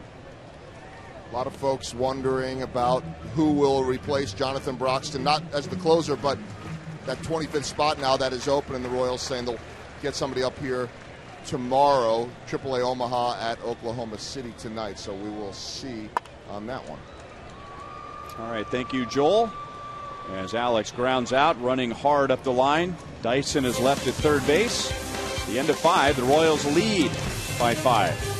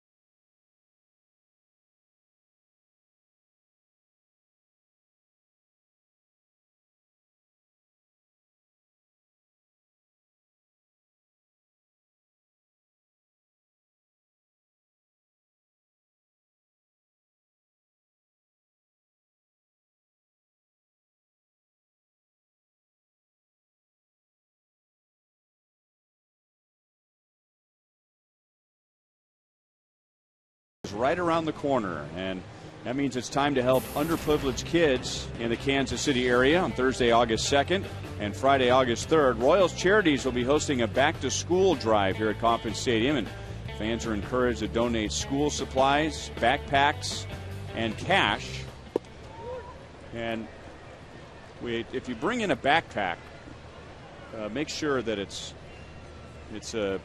not a live animal for a backpack, because we had an incident before the game today as rookie pitcher Cody Allen, and it's the job of a rookie in the bullpen to carry all of the supplies out to the bullpen, all the bubble gum, all the sunflower seeds, as Johnny Damon is thrown out by Chris Getz, and there it is. But that was a live animal with a thick coat on a hot night and had some difficulty breathing out in the bullpen, and Cody Allen did everything he could to revive the backpack, which had a difficult time, and sometimes there's just nothing you can do, and that's that. So anyway, please no live animal backpacks for the back to school drive.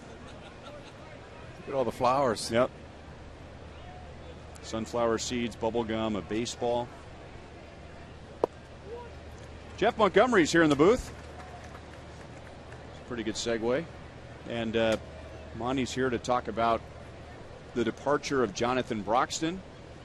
And Greg Holland will be getting his first shot to be a big league closer. Ned Yost made that official that the Royals aren't going to try a closer by committee. They are going to hand it over to Greg Holland for the time being.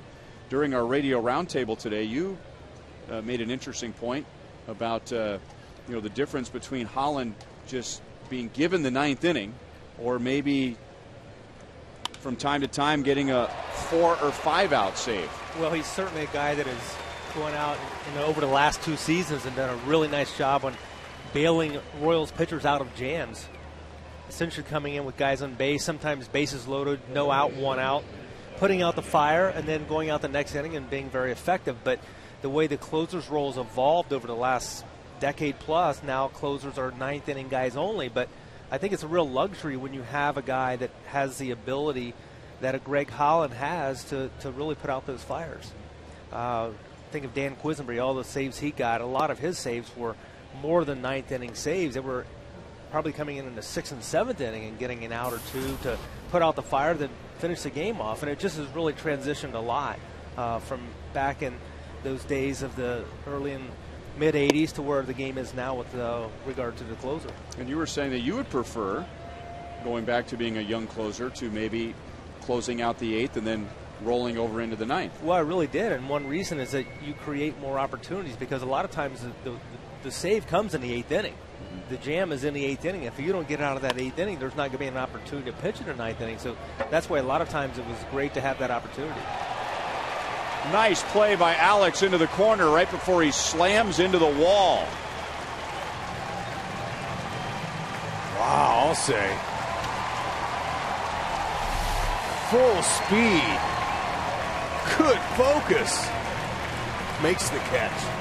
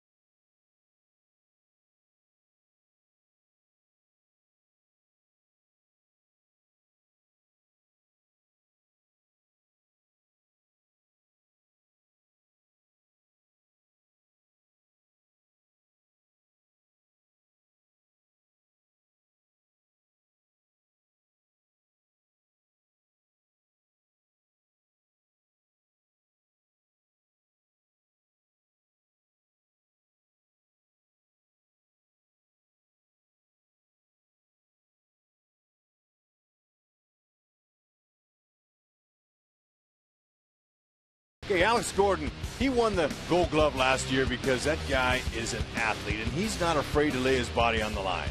He can run, and he can catch, and he can crash. He knows how to do it. He turned his back to the wall. If he goes in with his shoulder, he's got a shoulder surgery right there happening. That's full speed, but he turned his back just in time, stayed away from it, and the fans love him. And that means that Luke Hochaver gets through 6 innings tonight. Jeff Montgomery's here in the booth, and we were talking about Jonathan Broxton. We were talking about Greg Holland. And Luke tonight, he had his moments where he was dominant with his curveball, but he's able to get through 6 innings. Some balls were hard hit, but maybe not without his A game. Still able to get through 6. Able to stay in the game. I thought the key was being able to really locate that breaking ball in some big situations, getting out of some jams. Had to one little mental lapse when he didn't cover first base. I was afraid that may come back to haunt him when Johnny Damon hit the ground ball earlier in the game. I guess in the 2nd inning. But he recovered and again kept battling, stayed in the game. And I bring that up because Tim Collins is warming up in the bullpen, so it looks like he will take over in the 7th inning.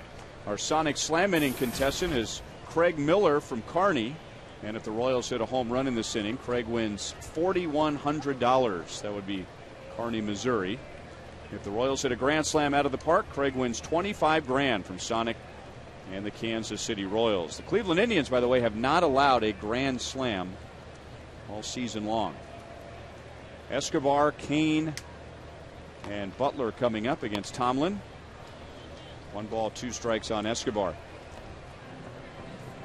Monty, last inning you were talking about Holland and the fact that Ned came out and made him the starter, that Broxton's been traded today. Talk about what it's like down in the bullpen when it's a closer by committee and you're not sure who the closer is. Well, pitching in various roles is seemingly different because, like, I know as a closer, you're going to pitch to the situation. Not that you don't in any role that you have, but as a closer, you're coming, you know there's a finite amount of outs that you got to get. So you're going to really, again, pitch to that situation. it may mean that you're going to pitch away more. You want to keep the ball in the ballpark. You don't have to set up hitters for later in the game. So you're going to give it everything you have during that one inning or that 1 inning plus. And that's one thing that we've seen from Greg Holland. He's a max effort guy. He comes in and he's got great stuff, has everything I like about him. Everything is down the strike zone. Fastball, good life to it. It's down. His splitter's down. His slider's down. Just really at times unhittable. So then Kelvin Herrera. Say Ned didn't give a starter. So now what's Kelvin thinking if it's a starter a closer by committee? Well, I was a role player as a bench player, and I like to know my role, where I was going, if I was going to get the lefties, if other guys got righties, who they were hitting, where. It just seemed like it would be a little bit confusing out there. Everybody was watching for the phone to ring. Well, when you know what innings to be ready, you're going to really kind of focus in on those innings. You're going to be mentally, you're going to be ready to go. You're on call. You're exactly ready. As soon as that phone rings, you know it's going to be you. And if there's a little disarray, there's uncertainty on the roles and who's going to pitch in certain times of the game. Oftentimes, you're not as effective because you don't prepare to say. That's a good point too, because the question comes up from time to time. Well, what does it matter if he's coming in the 6th inning or the 7th inning or the 8th inning? I mean, no matter what inning you come in, just come in and do the job. But you're saying there's a mental preparation that goes with the physical preparation. It is very difficult to sit in the bullpen for 9 innings and be on the edge for that whole 9 innings of the game. But if you know that you're going to pitch likely in the 7th, 8th, or 9th inning, you can not necessarily relax, but you can allow yourself to kind of just get ready for that time. And then when that time comes, then the adrenaline starts to flow. Then you start getting your mindset on ready to go in and get that first guy you face out. Okay, that's what I was trying to get out of you. That's exactly what I was thinking. By committee, everybody's out there wondering. But when you're slotted in your spots, everyone knows, and it makes for a better mental adjustment. And the game, we all know, revolves around the delicate mental muscle. Right, it's 90% mental, 50% physical, right? That's what I said. Ooh, that hurt on the forearm, or maybe on the inside part of the elbow by Santana. So what you're saying, Monty, is if a pitcher who's out in the bullpen now, and let's say he's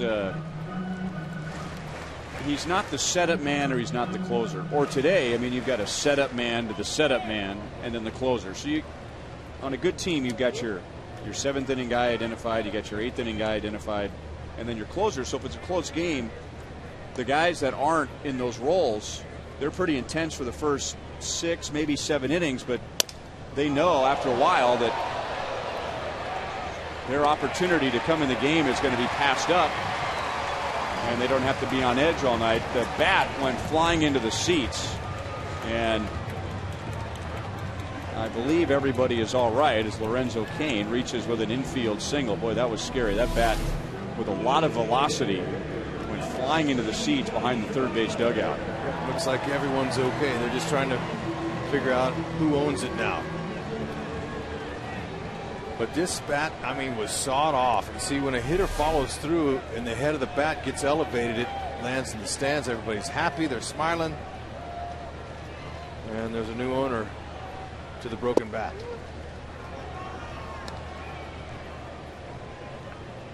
And now Billy, he's 1 for 3 with a run scored.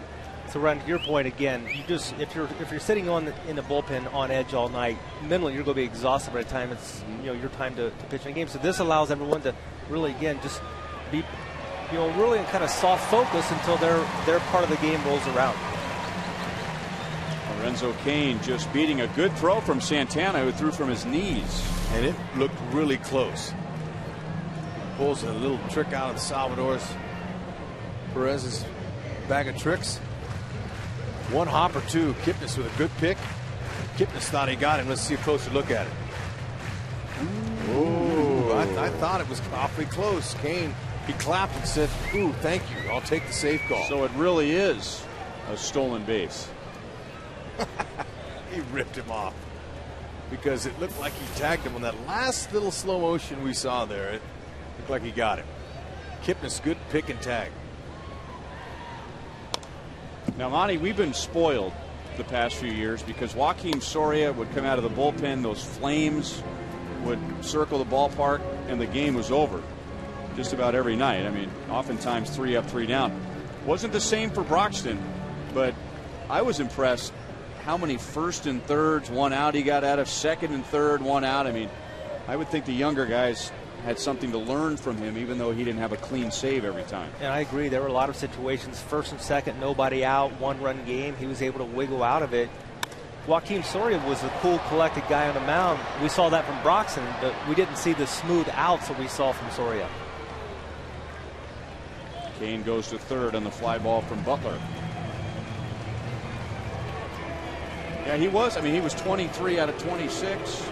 And there was some good fortune mixed in, which is the case for every closer. But that, I believe, was the 6th highest save total of any closer in the American League. And he's going to the Reds, who have Aroldis Chapman, who he actually has a better save percentage than Chapman does. So they got a pretty good situation now in Cincinnati. Now, you never went from, I believe, you never went from all-star closer to setup man. You were just always a closer once you got that role. So yes. What kind of adjustments is Broxton? I mean, he's going to lose the adrenaline in the 9th inning. You think it'll be tough for him to work the 8th? I think he'll be just fine. I know that that situation brings out the best in a lot of guys. I know it does for Jonathan Broxton. I talked to him a little bit after spring training camp, because in spring training I saw his velocity range, low 90s. And then we got in some safe situations here. He's eventually getting back up to that 97, 98 range that we expected. He said that was because of the adrenaline that the save situation created for him. 1-2 on Moustakas, who's 0 for 3, batting with Kane at third and 2 down. I'm sure the Reds closer Chapman has been running on some fumes lately too, even though he doesn't always show it. I'm sure that Dusty Baker wouldn't have made that such a big deal had his closer been 100% healthy, because you never know. Well, you see how many guys that throw 100 miles an hour now are breaking down, blowing out that ligament like you mentioned earlier, Rex. So it's always good to have a guy like Broxton who's proven he's having a good season. You've got that security blanket now, because the Reds have really turned themselves into one of the top teams in the National League. 20 games over 500. Broxton has experienced the pressure late in the season with a team in contention as a closer. Chapman has not. And the intensity of the season is going to change in the month of August, and it's certainly going to change in September. And you don't know what anyone's going to do when they're put in new situations. We're talking about Greg Holland. It'll be interesting to see how he responds to his opportunity. I think it's a great opportunity for him. I think he'll respond just great. We saw a little bit of that last year when Joaquin Soria was down toward the end of the season, when Holland came in and did such a nice job in that role. Fouled off the third. Hanahan makes the play. The Royals are scoreless in the 6th. To the 7th. Game 1 of a 6-game homestand off to a good start. The Royals lead by 5.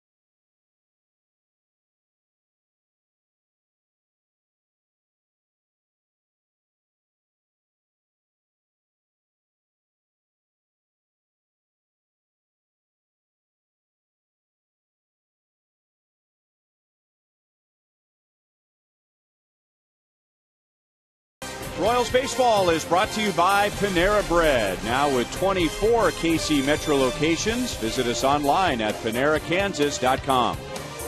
And by AT&T Uverse, the new wireless receiver from AT&T Uverse. Visit att.com/freeyourtv. Rethink possible.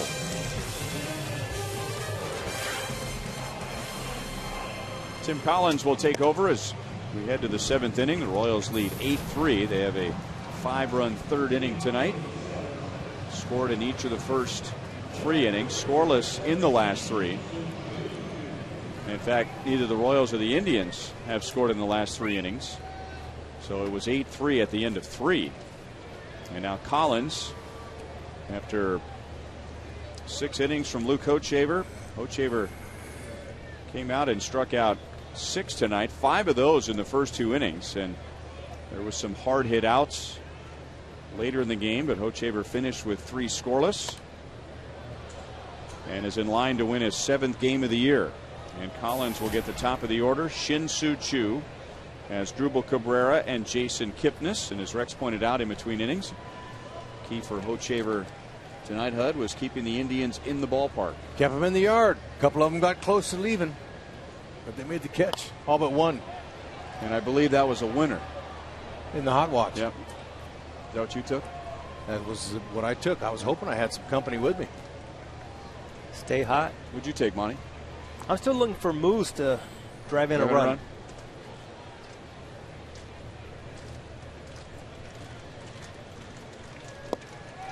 Shin-Soo Choo, who's been so tough on the Royals over the years, is 0 for 3 with 3 strikeouts. So a good start for Tim Collins. 1 down. We've been talking about Jonathan Broxton's trade to the Reds. Greg Holland is now the Royals closer, and here's what Royals manager Ned Yost had to say before the game.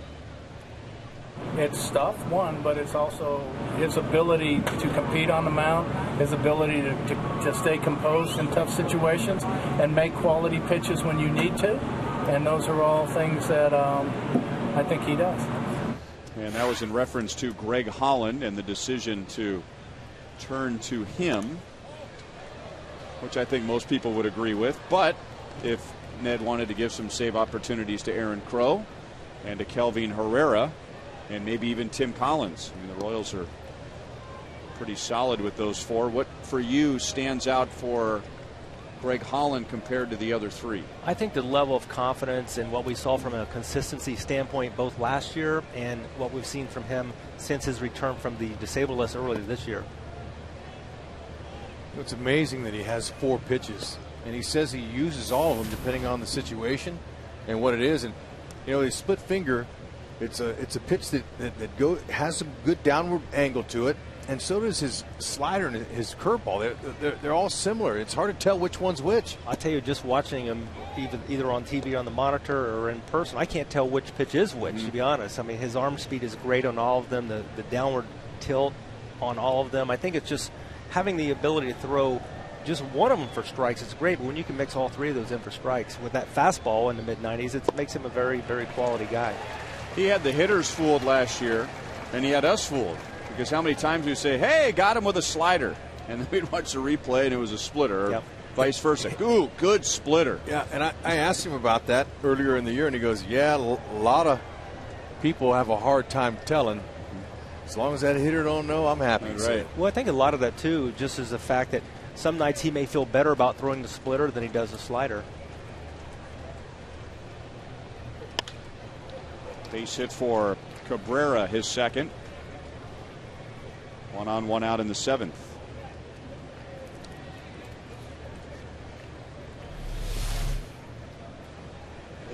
All right. Any fastball at any velocity can be hit if it's out over the plate. That's where that one was.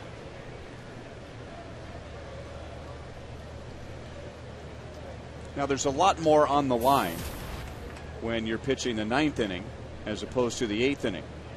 I mean, you're the anchor of the bullpen. You're the last hope to close the game out. So there's the obvious difference when it comes to pressure for Greg Holland. But what else is he going to have to be prepared for in the 9th that maybe he didn't have to prepare for in the 8th? Something less obvious? Well, the thing that I always felt as a closer, there's not a safety net. You're on the high wire and there's no safety net. You fall, it's over.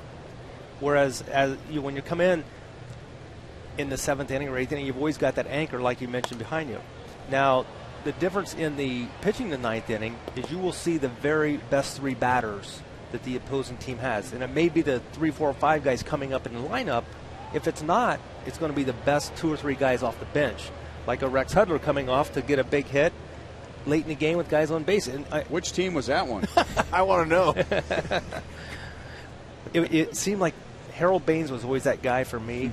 If we were playing a team, whether it be the White Sox or the Athletics or the Orioles that he was on, if he didn't play in that game, he would always come up to bat in the ninth inning. He would wear me out. For some reason, he was always that guy that I was always hopeful he was in the lineup. So that way I could kind of orchestrate my work based on where he stood in the lineup. So you knew you would look at the lineup before the game or in the middle of the game? In the middle of the game, 6th inning, 7th inning, you kind of start playing the game through in your mind thinking, gosh, if I come out in the 9th inning, I'm probably going to see these guys. And after a while, you got pretty good at predicting how it's going to be, because if the situation changed, then you were not going to face anybody because the game was either going to be over or you didn't have a lead. And on the other hand, a championship team has 2 really good hitters, power hitters, either a right-hander or a left-hander. You have one to complement the other. So when he brings in a righty, you say, he's got this left-hander over here. I can't bring that righty, and he's too good.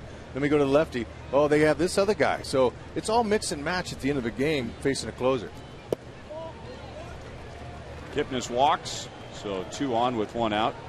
I would also think, Monty, that while there's more pressure in the 9th inning, that Greg Holland doesn't want to think about that and think about he has to do something greater now in the 9th than he did when he was pitching the 8th. And I think that's one reason that Ned Yost has identified him as a guy. He's experienced enough now that he understands exactly what it is that his job is going to be, and he's not going to try to put more pressure on himself now that he's pitching the last out in the 8th or the 3 outs in the 9th, as opposed to coming in maybe in the 7th inning to get a couple of outs, or a situation that he has to get out of an inning. Michael Brantley is 2 out of 3 tonight with a run scored and an excellent play in center field. And he lined into a double play in the 5th inning, and that was a big play for Luke Hochevar and the Royals. Kipnis had singled, and Brantley hit a shot right to Eric Hosmer, who went to the bag. He doubled off Kipnis. Hochevar got through that inning and then finished by retiring the Indians in order in the 6th. Yeah, I agree. That seemed to be a real pick-me-up for Luke Hochevar when Hosmer snagged the line drive. Well, that's only right. Hoch has done a pretty good job coming in, stopping losing streaks. It's nice that somebody picks him up, and Hosmer couldn't have picked a more talented guy to hit it at. Chance for 2 gets Escobar. Hosmer inning over. Thank you, Monty. Stretch time at Kauffman Stadium. Royals lead 8-3.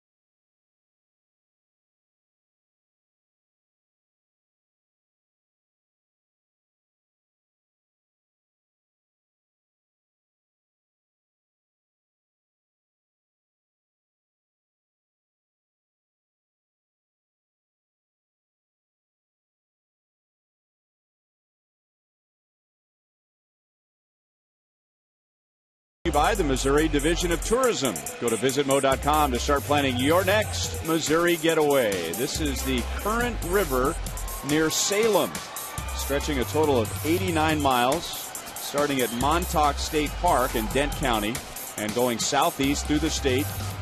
Canoe, kayak, inner tube, and small raft floats are available for rental to float down the Current River. The site is located in the Ozark National Scenic Riverways, 21 miles south of Salem. That looks refreshing.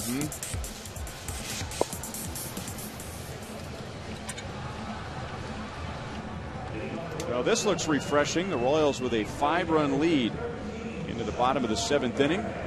Royals scoring all 8 runs in the first 3. Luke Hochevar with a quality start, giving up 3 runs, 7 hits in his 6 innings. He also struck out 6.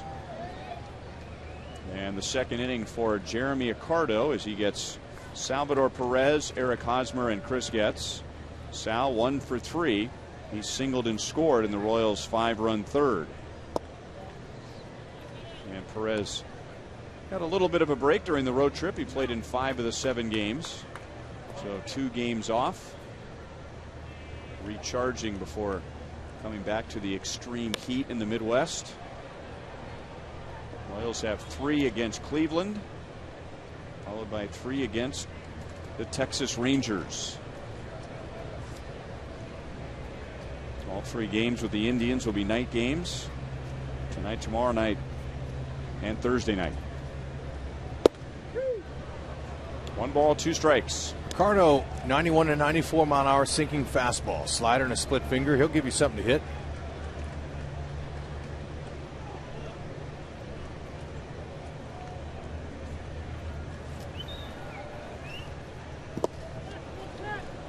That's his 2nd strikeout. So Perez is down to begin the 7th inning. Jeremy Accardo, one of those players that wasn't drafted. He was signed by the Giants after the draft in 2003 out of Illinois State, where he was a closer and a shortstop.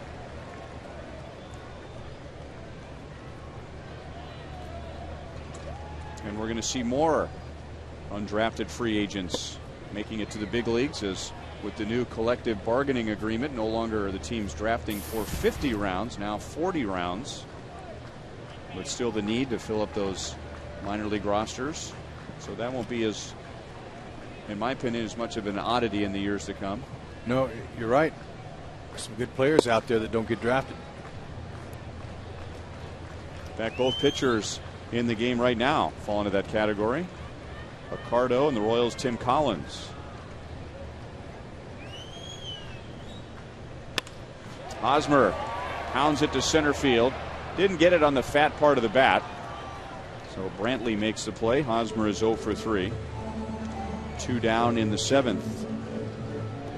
Well, remember, if you're out of town, you can take the Royals with you if you subscribe to MLB.tv. You'll see every Royals out-of-market game live online and on your favorite devices in HD quality. Just visit Royals.com to order. MLB.tv. Baseball everywhere.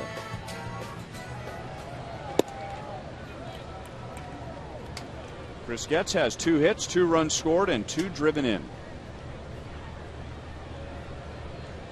Royals scored 7 runs off of Indian starter Derek Lowe in just 2 1/3. They got 1 off of Josh Tomlin, who went 2 2/3.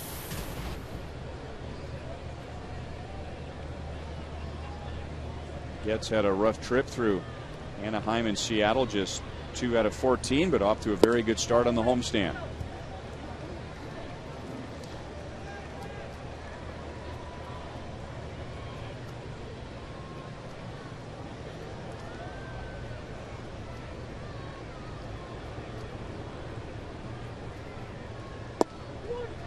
Three and 1.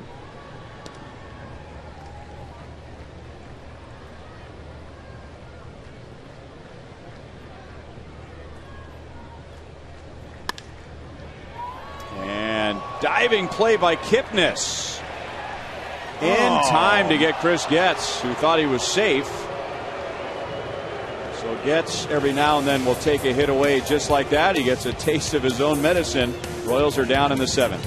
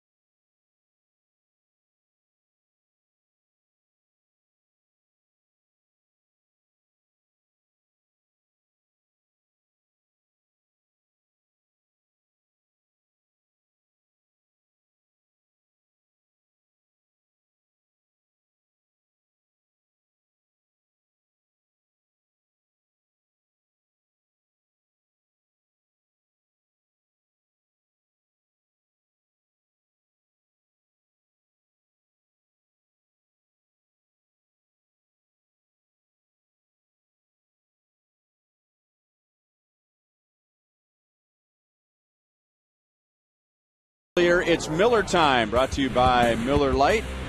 And Luke Hochaver getting the Royals off to a good start at the beginning of this homestand with 6 innings. He had to grind through a few innings, but grind through it he did.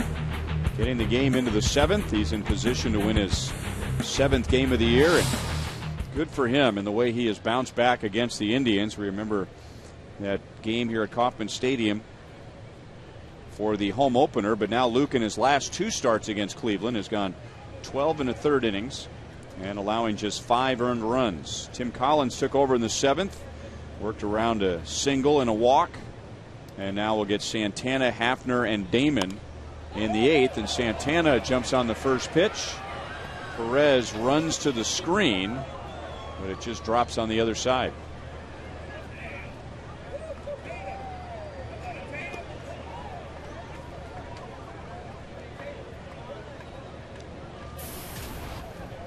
Santana doubled and scored, and the Indians 2-run second inning. That was the last time Cleveland had the lead.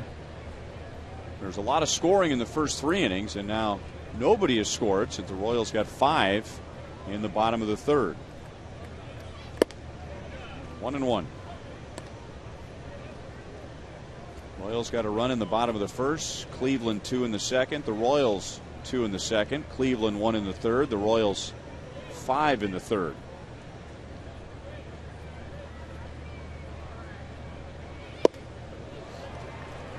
And Rex mentioned earlier that the Royals' first 3 home games this year were against the Cleveland Indians, and they swept that series. And the Royals went on to lose 10 in a row at home. But then the Royals have really bounced back nicely against Cleveland. After losing their first 4 to the Indians, now they've won 4 out of 5. And a couple of winning series in Cleveland. Escobar gets Santana, but the throw is wild. Santana may have made a move towards second base. He is out. Yes, he did. The Royals were all over that. Well, when you're a runner and you know you made a little left turn on that left side of that foul line, you need to hustle back to first base.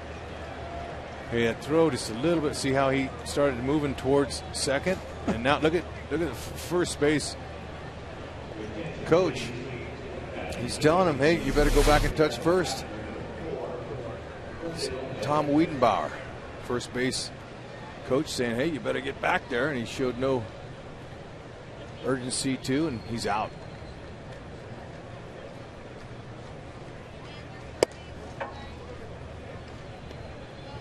We'll wait and see how they score it.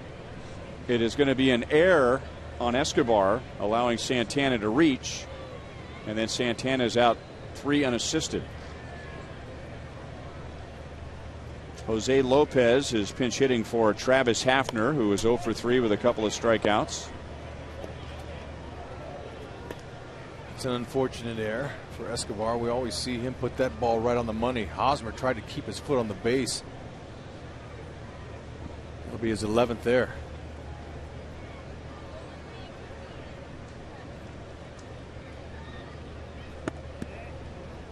Two and one.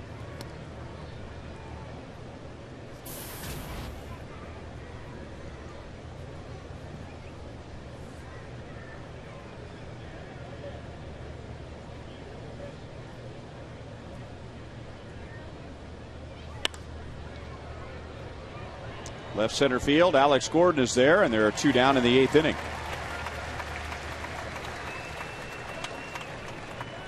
Cleveland Indians have 2 hits since scoring their last run in the 3rd inning. Here's tonight's AT&T trivia question. Who is the only pitcher to start 400 or more games and appear in 400 or more as a reliever? Do we have a date? Or are we going 126 years in baseball?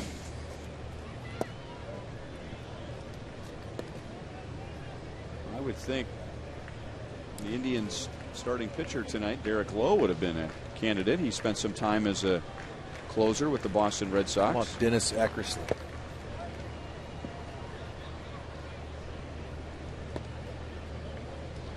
We are wrong. on both accounts. Derek Lowe is the 8th pitcher in Major League history with 150 wins. He has 174 now, and at least 50 saves. He has 85 of those.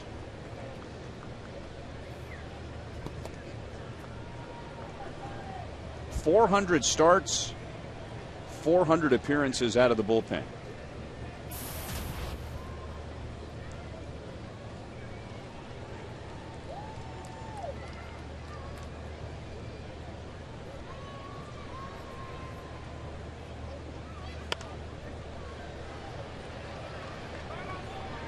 What about John Smoltz? How long was he a closer? Was he a closer long enough to have 400 games out of the bullpen? That's a good guess.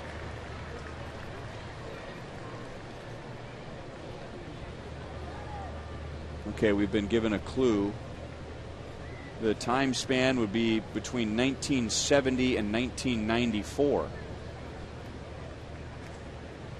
So that player pitched that long? That's 25 years. 25 seasons. He's not a Hall of Famer. That's why I thought Eckersley might match it.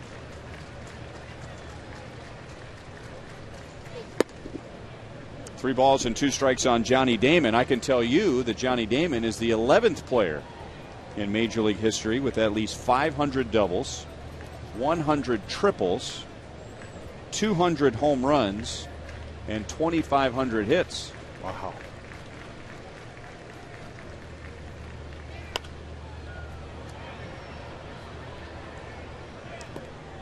Al might have stumped me tonight. I don't know if I have another one for that.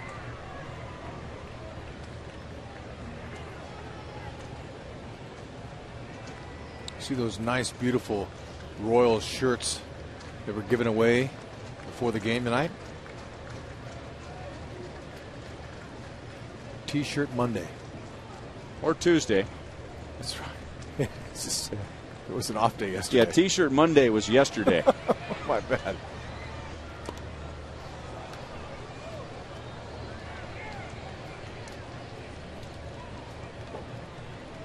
It's a good one.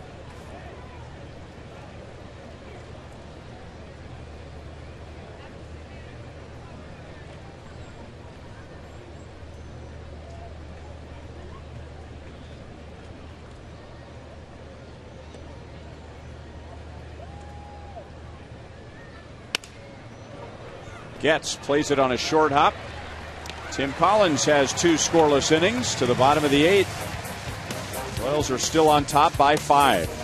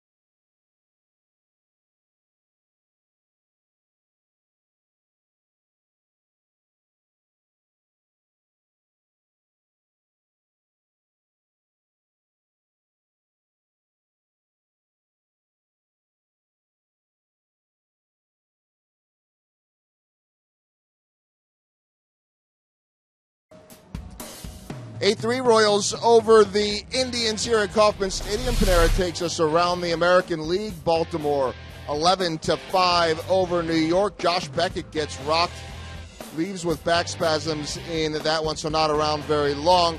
Texas losing to Los Angeles as the Angels keep trying to make up ground. Francisco Liriano getting the start against his old team and pitches well. Did have 4 walks, but an effective start for him. Tampa and Oakland, Toronto and Seattle are coming up, or just, I should say, underway. A couple other things worth pointing out, guys. Omaha, after going down 5-0, put up a pair of 5 spots and then a 2-run 8th. They're up 12-5, and Will Myers again with a home run after 2 yesterday. That's 4 in 4 games. He had been ice cold, but seems to be out of that slump. Guys?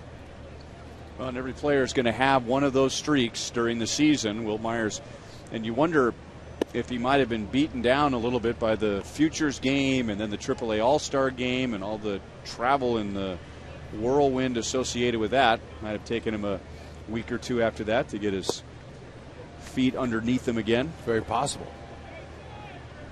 Even without all that, it's not unheard of for a guy to shut down for a week or 2. Joe Smith is the 4th Indians pitcher tonight. And Dyson goes up the middle for a base hit. He's a home run shy of hitting for the cycle. And Gerard has just 1 major league home run. But a double in the 2nd inning, a triple in the 5th, and now a single in the 8th. Okay, it jammed him, but he was able to keep his hands inside the ball. Kept him in there, and it was able to guide it up the middle. And the one out that he made tonight was a fly ball to deep right field on the warning track. So he almost went deep.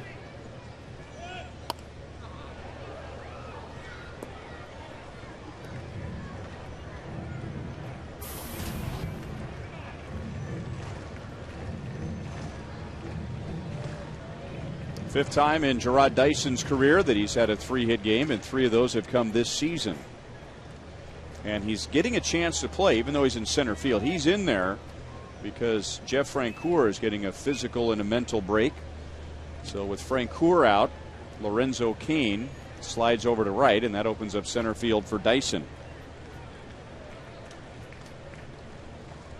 Francoeur not in the lineup on Sunday. Yesterday was a scheduled off day. Out of the lineup tonight. What is gained, because there are benefits of just sitting and watching the game for a couple of days. What's gained? What's gained for Francoeur is the opportunity for him to pull for his teammates, to give a different side, to give him a little break, like you said, physically and mentally, to detox from not having to play, the pressure when you're slumping.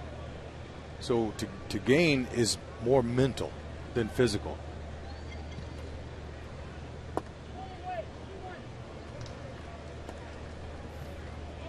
And because he doesn't have to take the field, he's right there in the first base dugout all night. He can watch every hitter take their at bat tonight, and sometimes you pick something up just by watching another hitter. Alex, that's not a broken bat base hit. That's off the fence in right field. He's into second base with another double. Dyson will hold to third. And Alex Gordon has a 3-hit game. He has 2 doubles tonight, and now his league leading total is 36. Man, and he got the head out there. That's inside part of the plate. Quickness in there. He wasn't trying to push that ball to the opposite field. He got the head out. That's what I say. Whenever a guy pulls the ball, he gets the barrel and the head of the bat there. And no doubter.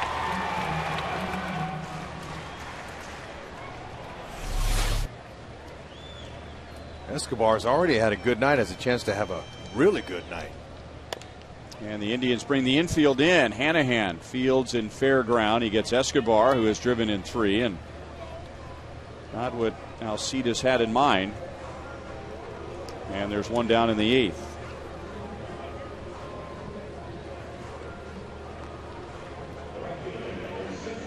After exhaustive research, Rex Hudler has come up with the answer to our AT&T trivia question. The only pitcher to start 400 or more games and appear in 400 or more as a reliever is Charlie Huff. Knuckleballer. Rubber arm. Gamer. Great guy, too. Just foul off to the third base side up the bat of Lorenzo Cain. How old was he? See if you can look this up. How old was he when he made his final appearance? I mean, he hung around for a long time. I think he ended his career with the Florida Marlins, I want to say.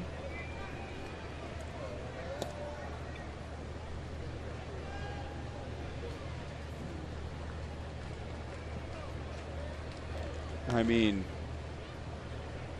late 40s at least. 45. That's it? He was 45 years old. I would have said 47. 0-2 on Cain. 2 hits and an RBI tonight.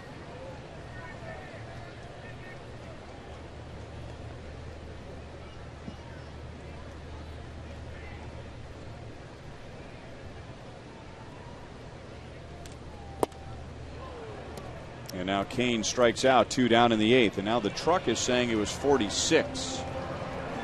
He was 46 when he made his last appearance. Good enough for me.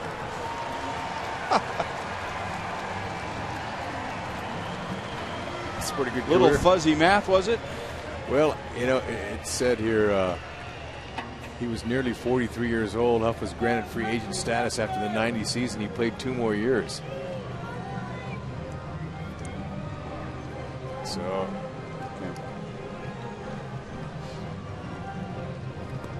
so 43 plus 2, I thought would usually is 55 or 45. Hello?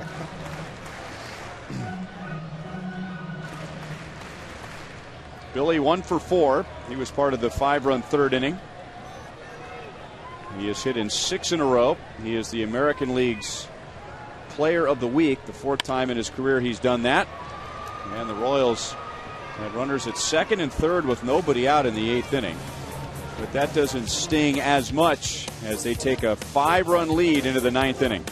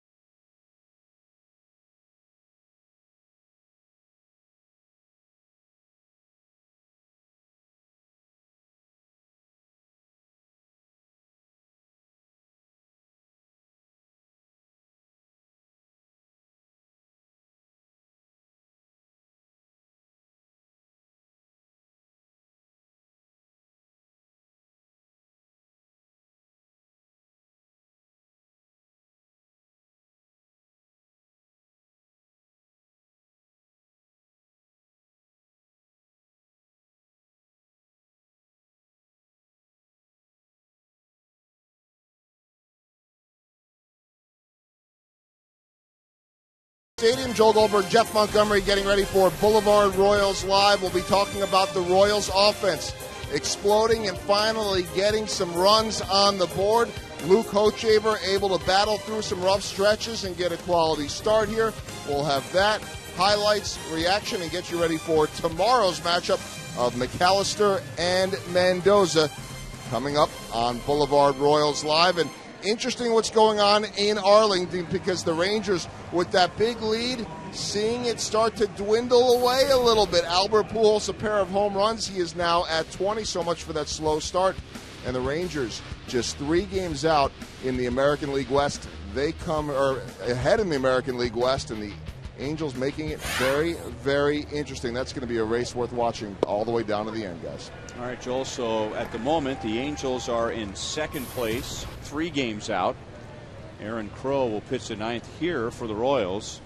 And Oakland, they are at home hosting Tampa Bay. They're just in the top of the third inning. Tampa Bay leads 2-0. Albert Pujols sure likes to hit in Texas, doesn't he? Ooh, yeah. The game he had in the World Series last year.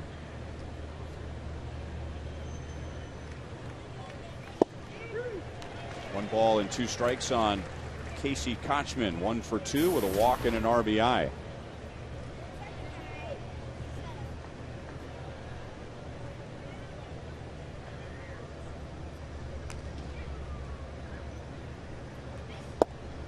And a good start for Aaron Crow. 1 down in the 9th.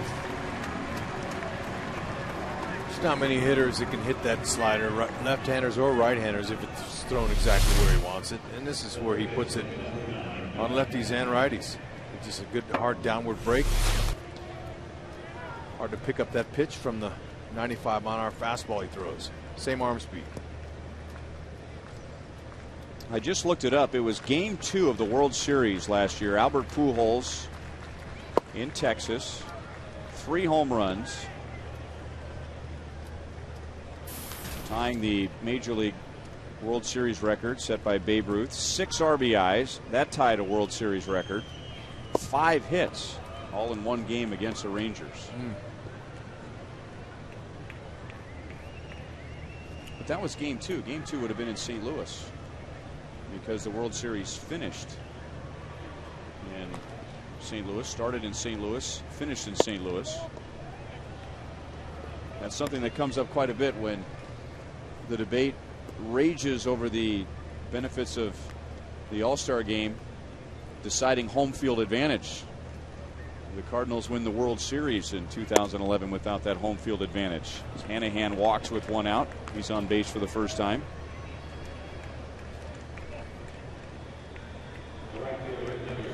They'll have it again this year, too.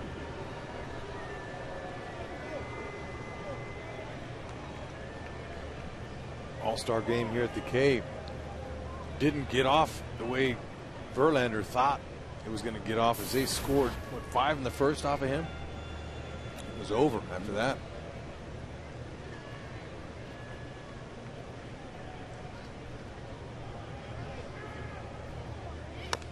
And speaking of Justin Verlander, 2 series ago, the Cleveland Indians beat Justin Verlander, and they were down late. They were down 3-1 in the 7th inning.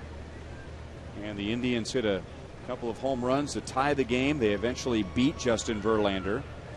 They took 2 out of 3 from the Tigers and trying to hang on to contention in the Central Division. But then from there, over the weekend, while the Royals were in Seattle, Cleveland was in Minnesota, and they were swept in a 3-game series where they were outscored 28-6.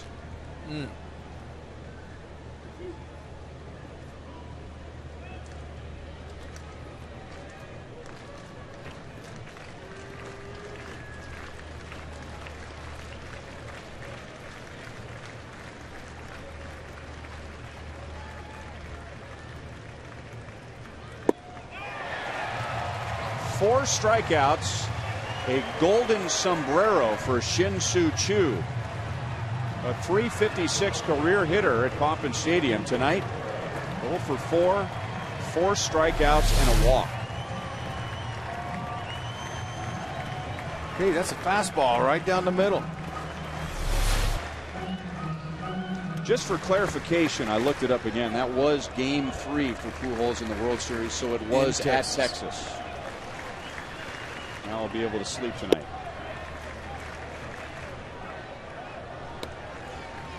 Oh, you were right. I remember that game, Art.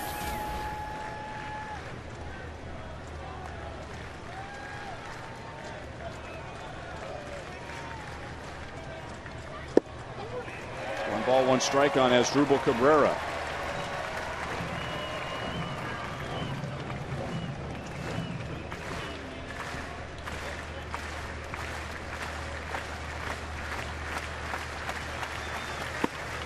Hanahan takes second base.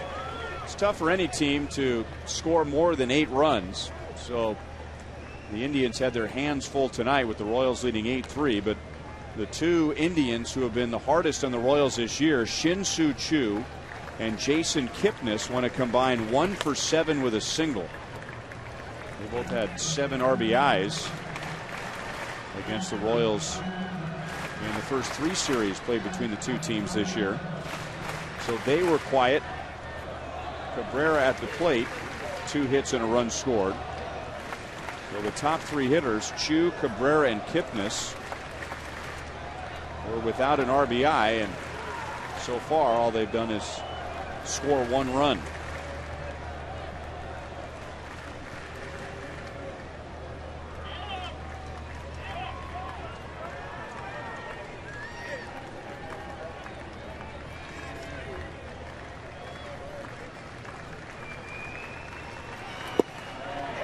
Just inside. So Aaron Crow, he's coming out saying, you know what? I think I want to show them that I have closer material. He's coming right out throwing strikes, fastball, slider.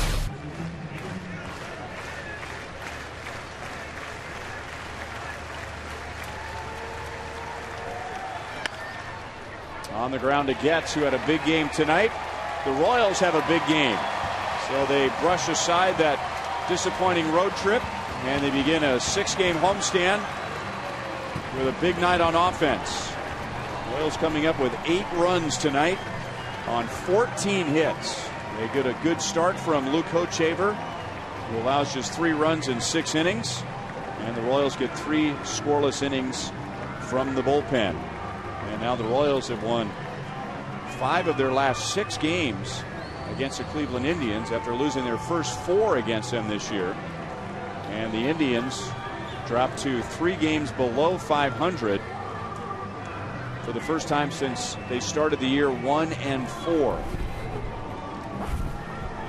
Good for the Royals to get off on the right foot here on this 6-game homestand. Several Royals had big nights tonight. Alex Gordon was one of them, and he's down on the field with Joel. All right, Ryan, thank you very much. You're right. A lot of production throughout the lineup, and Alex, as always, helping lead things off here. First off, beyond the obvious of scoring a lot of runs, how important, just from a mental standpoint for this team, to have the 3rd inning like you did? Yeah, it was big. You know, we had a pretty rough road trip, so to come home and, you know, see the fans come out the way they did and cheer us on was big for us. So we appreciate that, and, you know, it was good to get a good win. Hopefully we can get things going.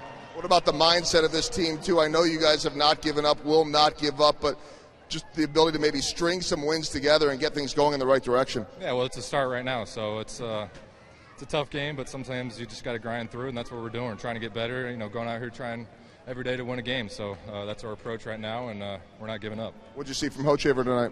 He was great stuff. You know, he's got a tough lineup with all lefties, and, you know, being a righty pitcher, so had a couple strikeouts early on, and kept them at bay for us, and our offense was able to pick them up. I know all of you in the outfield like to make that big play, whether it's the assist or the diving catch, but how about slamming into the sidewall there? Take us through that play. Yeah, it's always fun. I thought I was a lot closer than I was, so it didn't hurt that bad. I just laid there for a little bit to make it look like it did. But that's our job, is to go out there and play defense for our pitchers, and that's what we did. A great catch and embellished a little bit. Great job tonight. Yeah, thank you. That is Alex Gordon. Why not, Ryan, right? I mean, make a great catch and lay there for a little bit. Back upstairs to you. Just to catch your breath on a hot night in Kansas City, but Alex was all over the place on the bases and in left field as the Royals take Game 1 from the Indians. We'll be right back.